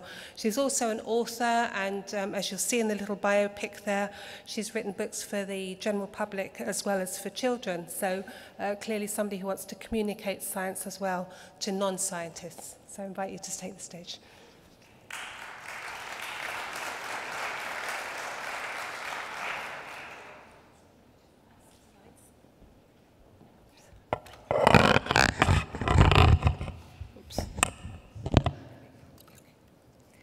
Can you please put my slides up? So, dear colleagues, it's an honor to be invited to speak on the occasion of the celebration of this centennial anniversary. And you can see on this slide the global warming stripes going from cold to warm with 1 bar per year since 1850. I would like to share my personal reflections on a success story, a failure story, and a transformation story, looking both backwards as well as forward. Let's first look backward. It's extremely impressive to consider the climate science achievements of the past century. Thanks to the deployment, strengthening, and improvement of observation techniques, we now have the capacity to monitor key aspects of the climate system, changes in the Earth's energy budget, changes in global and regional climate, from the top of the atmosphere to the depths of oceans. This has been achieved thanks to technological progress, logistical progress, international cooperation, including in situ monitoring, and since the 1970s, remote sensing from space. We also benefit from impressive progress in process-based understanding, theoretical developments, as well as the revolution of numerical modeling. Starting from weather forecast, which combines the skills of monitoring, data assimilation, and modeling, the field of climate modeling has expanded in the second part of the 20th century. Climate and Earth system models play a key role in understanding how the climate system operates, why it has changed in the past, even how extreme events' characteristics have been altered, and what are physically plausible future climate changes, depending on our action. World media have recently celebrated the 50th anniversary of the first footstep of a human being on the moon as a major achievement. No such echo has been given to the Charney Report, released almost exactly 40 years ago, which was the first scientific assessment of the role of greenhouse gases emitted as a result of human activities on global climate. The Charney Report estimated the range of climate sensitivity, a metric which measures the most probable warming at the Earth's surface, resulting from a doubling of the atmospheric CO2 concentration, starting from pre-industrial levels. It was estimated to be near 3 degrees, with a range of plus or minus 1.5 degrees Celsius. So far, this range has been supported by more evidence from paleoclimate observations, theory, and much more sophisticated numerical climate models. It's, however, more urgent than ever to better constrain this range, given its implications for future risks, as well as for our margin of action, our remaining carbon budgets, through breakthroughs in basic climate research. My own research has been focused on past climate and was driven by curiosity. Along the last century, new knowledge has also been produced, thanks to the use of natural archives, which we can see as retroactive observations to characterize and understand past climate variations. Past climates allow us to understand the full range of variability of the Earth's climate. They give us access to a diversity of natural experiments on the Earth's climate so that we can unveil the timescales of feedbacks and responses to geological or astronomical forcing. Past climates also provide benchmarks against which we can test the robustness of climate and Earth system models. The fact that these models can correctly simulate the broad features of extreme climate states of the geological history, from Eocene warmth to ice ages, as well as the response to orbital or volcanic forcing, as well as the characteristics of climate variability during the historical period. All of that is key for our confidence in projections. Our knowledge of past climates demonstrates the unprecedented perturbation already caused by human activities on the atmospheric composition, altering the Earth's energy budget. Welcome in the Anthropocene. Last week, new studies have confirmed that the current 1 degree Celsius rise of global mean surface temperature is larger, faster, and more globally synchronous than at any time of the past 2,000 years. Our best estimate is that 100% of this warming is due to human activities. We already see and live with the reality of this changing climate, with gradual trends, as well as changes in the characteristics of extreme events, which affect ecosystems and livelihoods everywhere. To finish these reflections on a success story of knowledge developments, I stress that the patterns of what has been observed in the last 30 years, warming of land larger than above oceans, increased ocean heat content and sea level rise, Arctic amplification, intensified heat waves, all of that had been correctly anticipated by the first ocean atmosphere simulations published 30 years ago. With more than 20,000 peer-reviewed publications with the keyword climate change in the scientific literature, relevant knowledge production from all disciplines is accelerating. Part of this acceleration results from the pressure to publish, the expansion of predatory journals, which are major challenges for the rigor of science and its credibility, and we need to act on that. Part of this acceleration also reflects the broad development of climate change sciences, including understanding impacts and risks in all regions, all sectors, all ecosystems, exploring options for risk management and enhancing resilience, links with sustainable development, preserving ecosystems, improving human well-being, while reducing greenhouse gas emissions. With more than 20,000 peer-reviewed publications per year, more than ever, we need internationally coordinated efforts to assess the state of knowledge from the critical analysis of the scientific literature. I would like to thank all the authors and reviewers who volunteer contribute to the assessments of the IPCC. The IPCC has celebrated its 30th anniversary last year and is currently producing Herculean efforts to release a new set of reports within the 6th assessment cycle. Last year, we've released the special report on global warming of 1.5 degrees Celsius above pre-industrial levels. It was a policy request, and it's the most integrated assessment across disciplines to date. I want to remind you that at the current rate of warming of 0.2 degrees per decade, global warming will reach 1.5 degrees between around 2030 and 2050, just when our children are at our age. This report illustrates how much every fraction of warming, every half a degree matters in terms of future impacts and risks. It shows that for the preservation of healthy ecosystems and for health, livelihoods, food security, water supply, human security, and economic development, there are clear benefits to limit global warming at the lowest possible level and at 1.5 compared to 2 degrees warming or higher.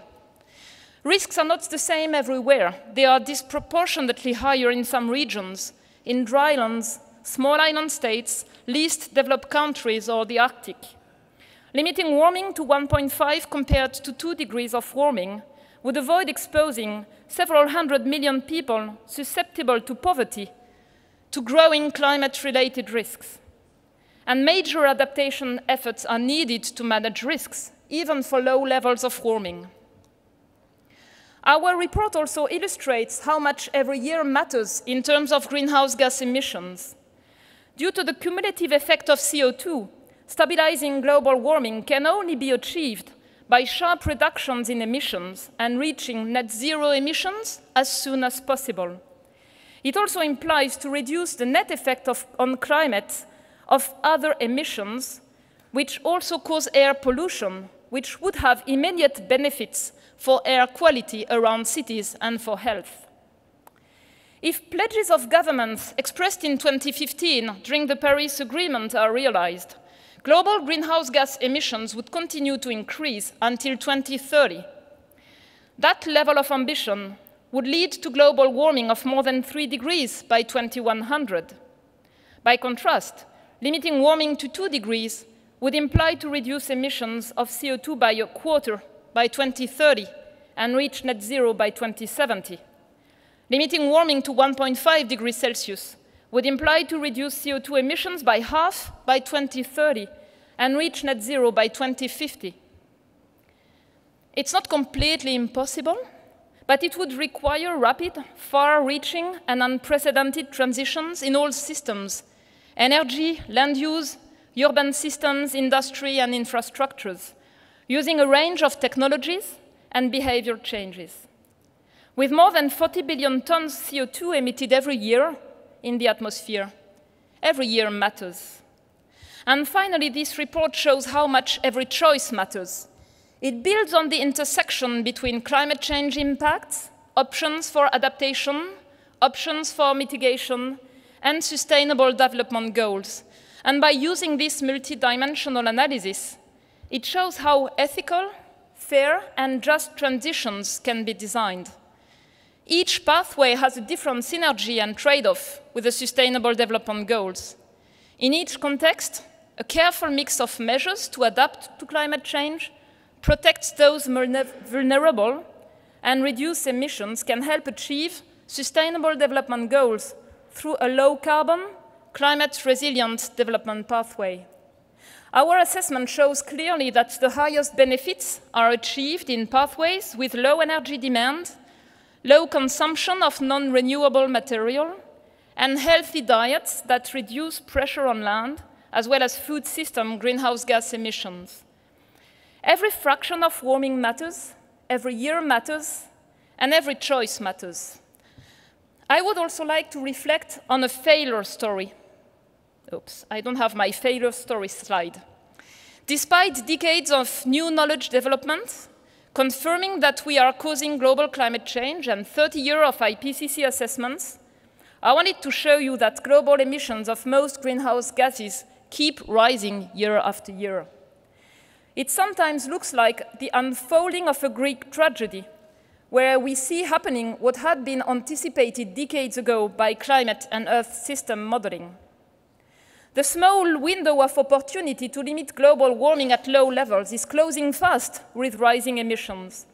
Failure to act today will increase the burden on young generations, who will have to face the consequences of global warming, potential irreversible loss of ecosystems, increasing crisis management, and more costly, difficult, and risky options to manage risk. Climate change literacy remains low amongst decision makers and the general public. Our science is not always part of school and university curricula. Climate change skills are not part of the international benchmarking of education programs and universities. We are also facing merchants of doubt who are very efficient to use media and social networks to spread misinformation on the reality of climate change, its causes, and its risks. Sometimes scientists from other fields of expertise, even within IUGG, have been the most active to attack climate sciences and spread denial. Today, most people around the world are using social media to have access to information. The voice of science in social media is too weak. I want to stress that there are great stories to be deconstructed. The story which denies the evidence that our activities have profoundly disrupted atmospheric composition and climate, with impacts that are already visible and which will continue to grow with more global warming. The story that governments, informed by information produced by the scientific community, will bravely make the decisions necessary for the long-term common good. The story of fatalism and powerlessness, which plays on our fears of committed changes and on the inability of decision makers to act at the scales of the issues at stake. We must deconstruct these stories and show how to deploy all the levels of action at all scales now, wisely, collectively, and design the solutions that can be deployed tomorrow through research and innovation. Improved monitoring, understanding, and modeling of the Earth system is part of these solutions.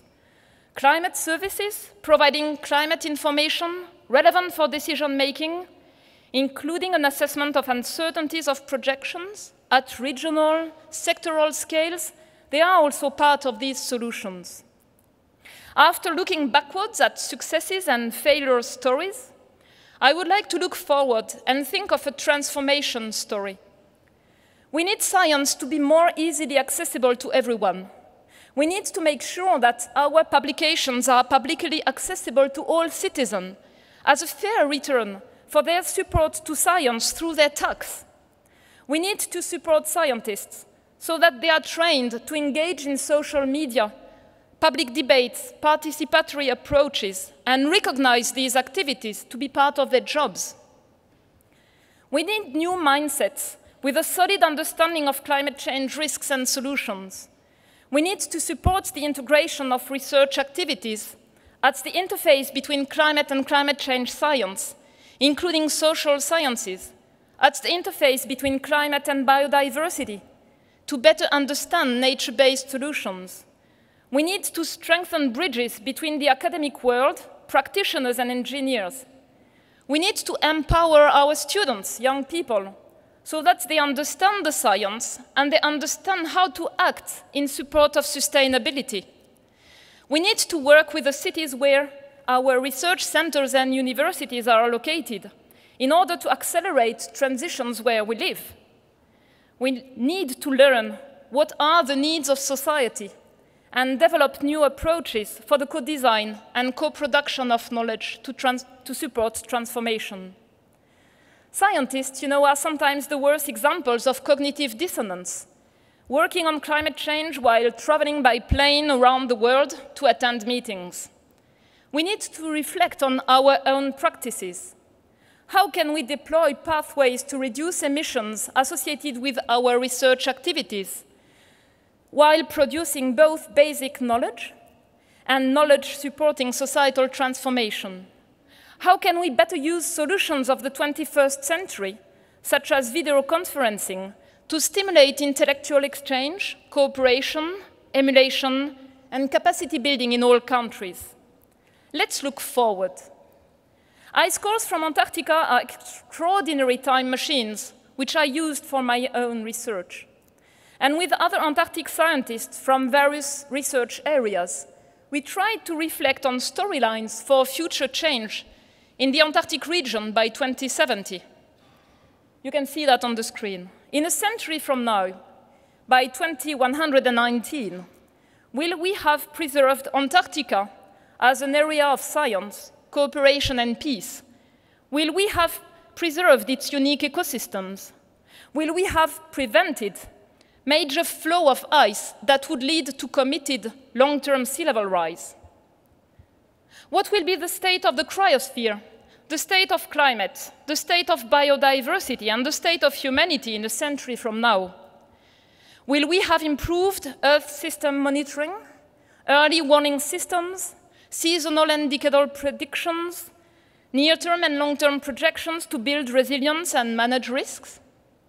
Will we have managed to reduce greenhouse gas emissions and improve well-being for all, leaving no one behind, through technological, frugal, and social innovation? In short, will we have managed to use science for human progress? All this will depend on our actions in the coming years and decades. My last slides also shows the warming stripes of my first slide along different socioeconomic pathways with different patterns of development and different patterns of greenhouse gas emissions. As scientists, we must claim to have a voice in the affairs of our cities, to carry the voice of science, to put science at the service of the transformation of our societies. Because I think we must act, all of us, in a lucid and responsible way for the greatest challenge that we must succeed to overcome together. Let us look forward, and thank you for your attention.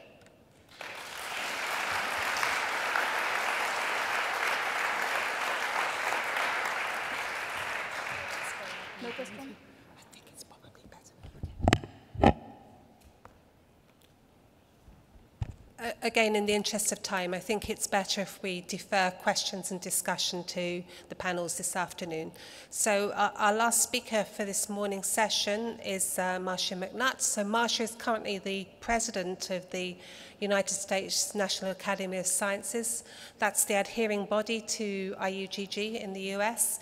She's had a varied and interesting career. She started off in academia at MIT and Woods Hole Oceanographic Institution, but since then she's worked at the Monterey Bay Aquarium. She's been in charge of the US Geological Survey, and she's currently, as I say, in charge of the National Academy of Sciences. She's been very interested in disasters. You'll see from her bio that she was actually in the USGS when the Blackwater Horizon disaster took place, and I know that she then went and worked in the essentially with the White House and how to manage that. So very much in the front end, the fast end of societies, disaster into society. So I'll hand the floor to Marcia for her talk about disasters in society.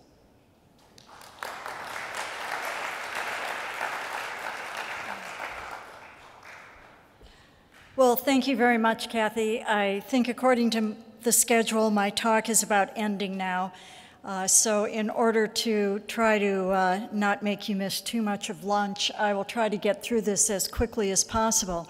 So the topic I was given is disasters in society, and there's probably a few areas where the geosciences impacts society more than in the area of disaster risk reduction.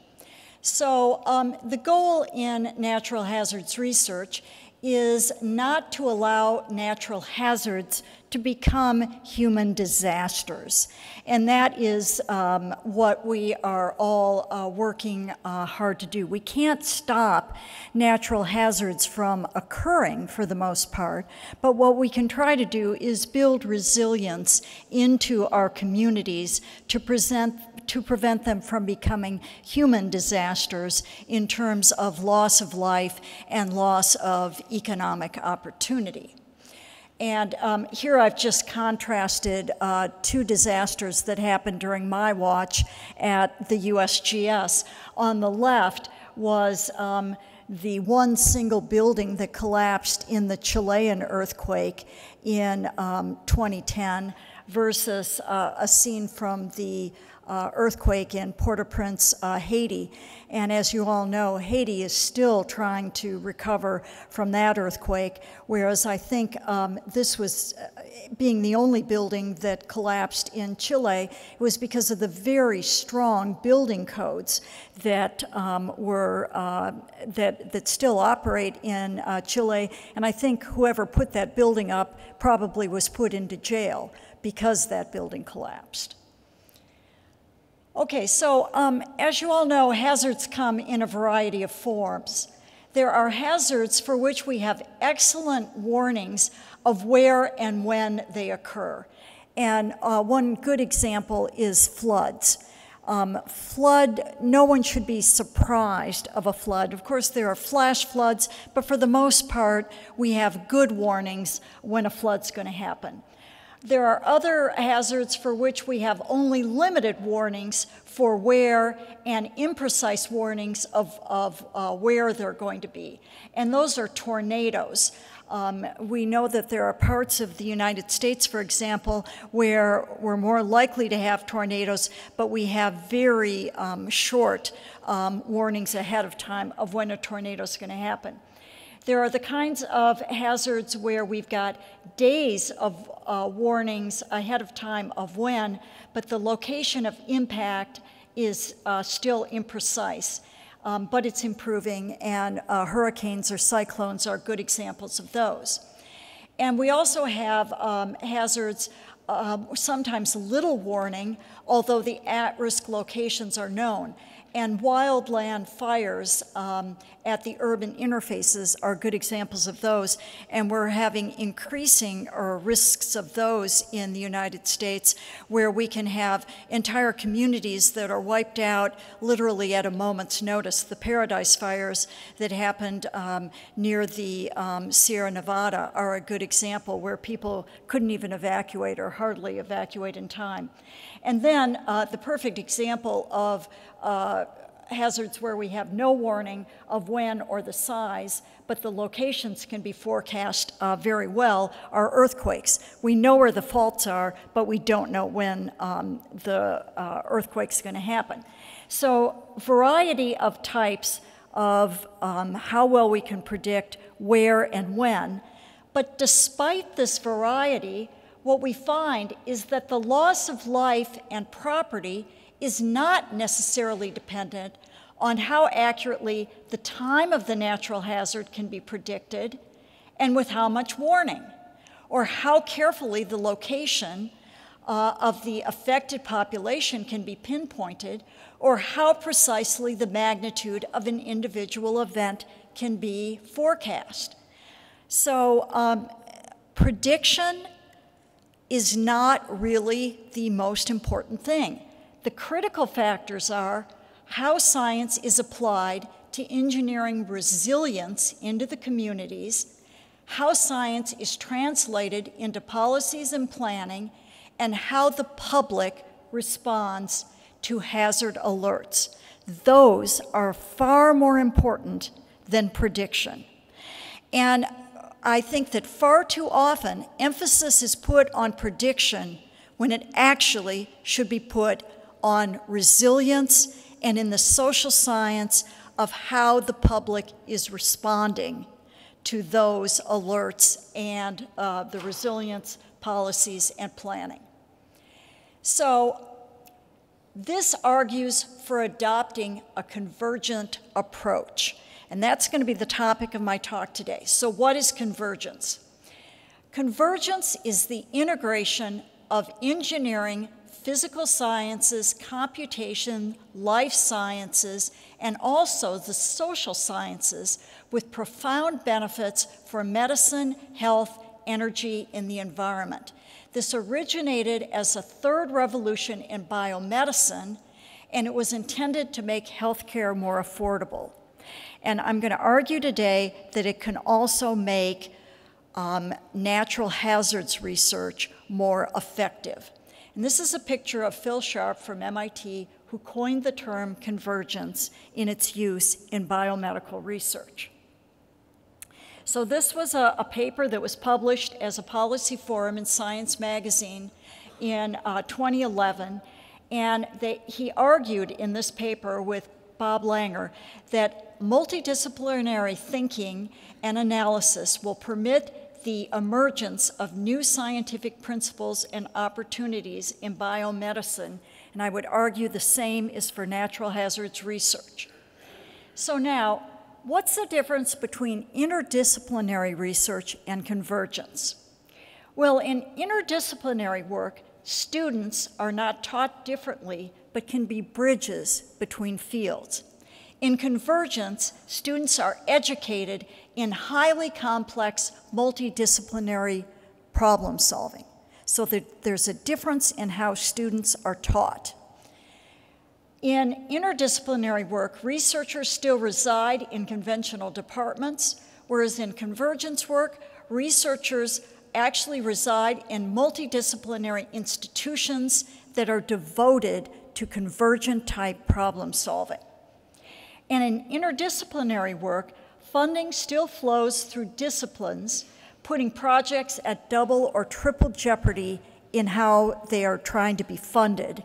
Whereas in convergence work, special funding programs are devoted to convergent research projects. So there's a single funding line that funds social sciences, geoscientists, engineers, data experts, et cetera, all in one funding line to do a single project in a convergent type formula. So, elements that enable convergence. Dedicated institutions bring the researchers together. So the Broad Institute at MIT and Harvard, where researchers are working in nimble teams that combine biology, chemistry, mathematics, computation, engineering with medical science and clinical research to solve problems. Competitions, the Convergence Idea Challenge, or special initiatives. This is a special initiative at the NSF. It's one of their 10 big ideas. But to date, hazards research has not been prominent in convergent projects. So is there a reason? What benefits could accrue? And that's what I want to argue today. Convergent approaches can extend to hazards research to benefit human health and safety. In fact, they were already there. I would argue that hazards research was born convergent, and particularly in increasing seismic safety. This is a good example of convergent research in action. Saving lives from destructive earthquakes. Earthquakes are unpredictable. It's probably the least predictable of all natural hazards. Hundreds of thousands can perish in a single event. Death from collapsing buildings, exposure from homelessness after the effect, and secondary effects from failure of infrastructure. You don't have water, you don't have electricity, and so there are health impacts. So if we look at how we've built seismic resilience over the years, though, first of all, it started with geoscientists who mapped where are areas of earthquake hazard. They worked then with engineers to figure out how do we design buildings that will withstand the strong ground motion from earthquakes. And then the engineers worked with architects to figure out how do buildings actually move in those events, and how do we make sure that they will stand rather than collapse. And then the engineers and the geoscientists and the architects work with policymakers to make it law that you had to build buildings according to those designs. And one earthquake after another, the designs improved, and this resiliency was built into communities. And it happened in the US, it happened in Chile, it happened in Japan, it happened in many countries around the world. Now, we can see that this could happen in many other hazards. So we look at hurricanes. They carve a wide swath of variable destruction with health impacts from exposure from displacement, homelessness, contaminated drinking water, communicable diseases, emotional distress, toxic contaminants. We can imagine that better communication, better work with social scientists, better ability to communicate alerts would improve in hurricanes. Here's just an example from the journal Science Advances of how social media, so working with experts in social media could improve understanding how to use, this is Twitter activity, to understand the impacts of a hurricane. Now, this just shows the social media activity in the upper panel before the, this was from Superstorm Sandy, and the lower panel as Sandy impacted the east coast of the United States. And you can see in the red, for key words associated with the superstorm, how it lights up as the storm went up the east coast of the US. And in the lower diagram, it shows in time and hours peak activity of certain keywords, and you could see sort of a delay in, for example, peaks on the keyword of gasoline, how gasoline shortages happened in a delay after the storm. So Twitter can be a way to understand what the impacts of a storm are. When do food shortages hit? When do water shortages hit? When is disease coming in? Now, in a place like the US where there's maybe more infrastructure, it might not be so important, but in a place without a lot of infrastructure, Twitter can be a way to understand what are the impacts of natural hazards as they are unfolding. And you can help to make sure that they are not evolving into disasters that can't be anticipated. Convergence in cascading disasters. We are seeing the emergence of cascading disasters. Here's an example. An earthquake leads to a nuclear meltdown. Could that possibly happen? Yes, because it already has. How does a nation design resilience, and how does it design the response? Or floods lead to toxic chemical release. A drought leads to an insect infestation. We can use convergence to understand better how these cascading disasters unfold and how we could design resilient communities to them. Or convergence and compound disasters.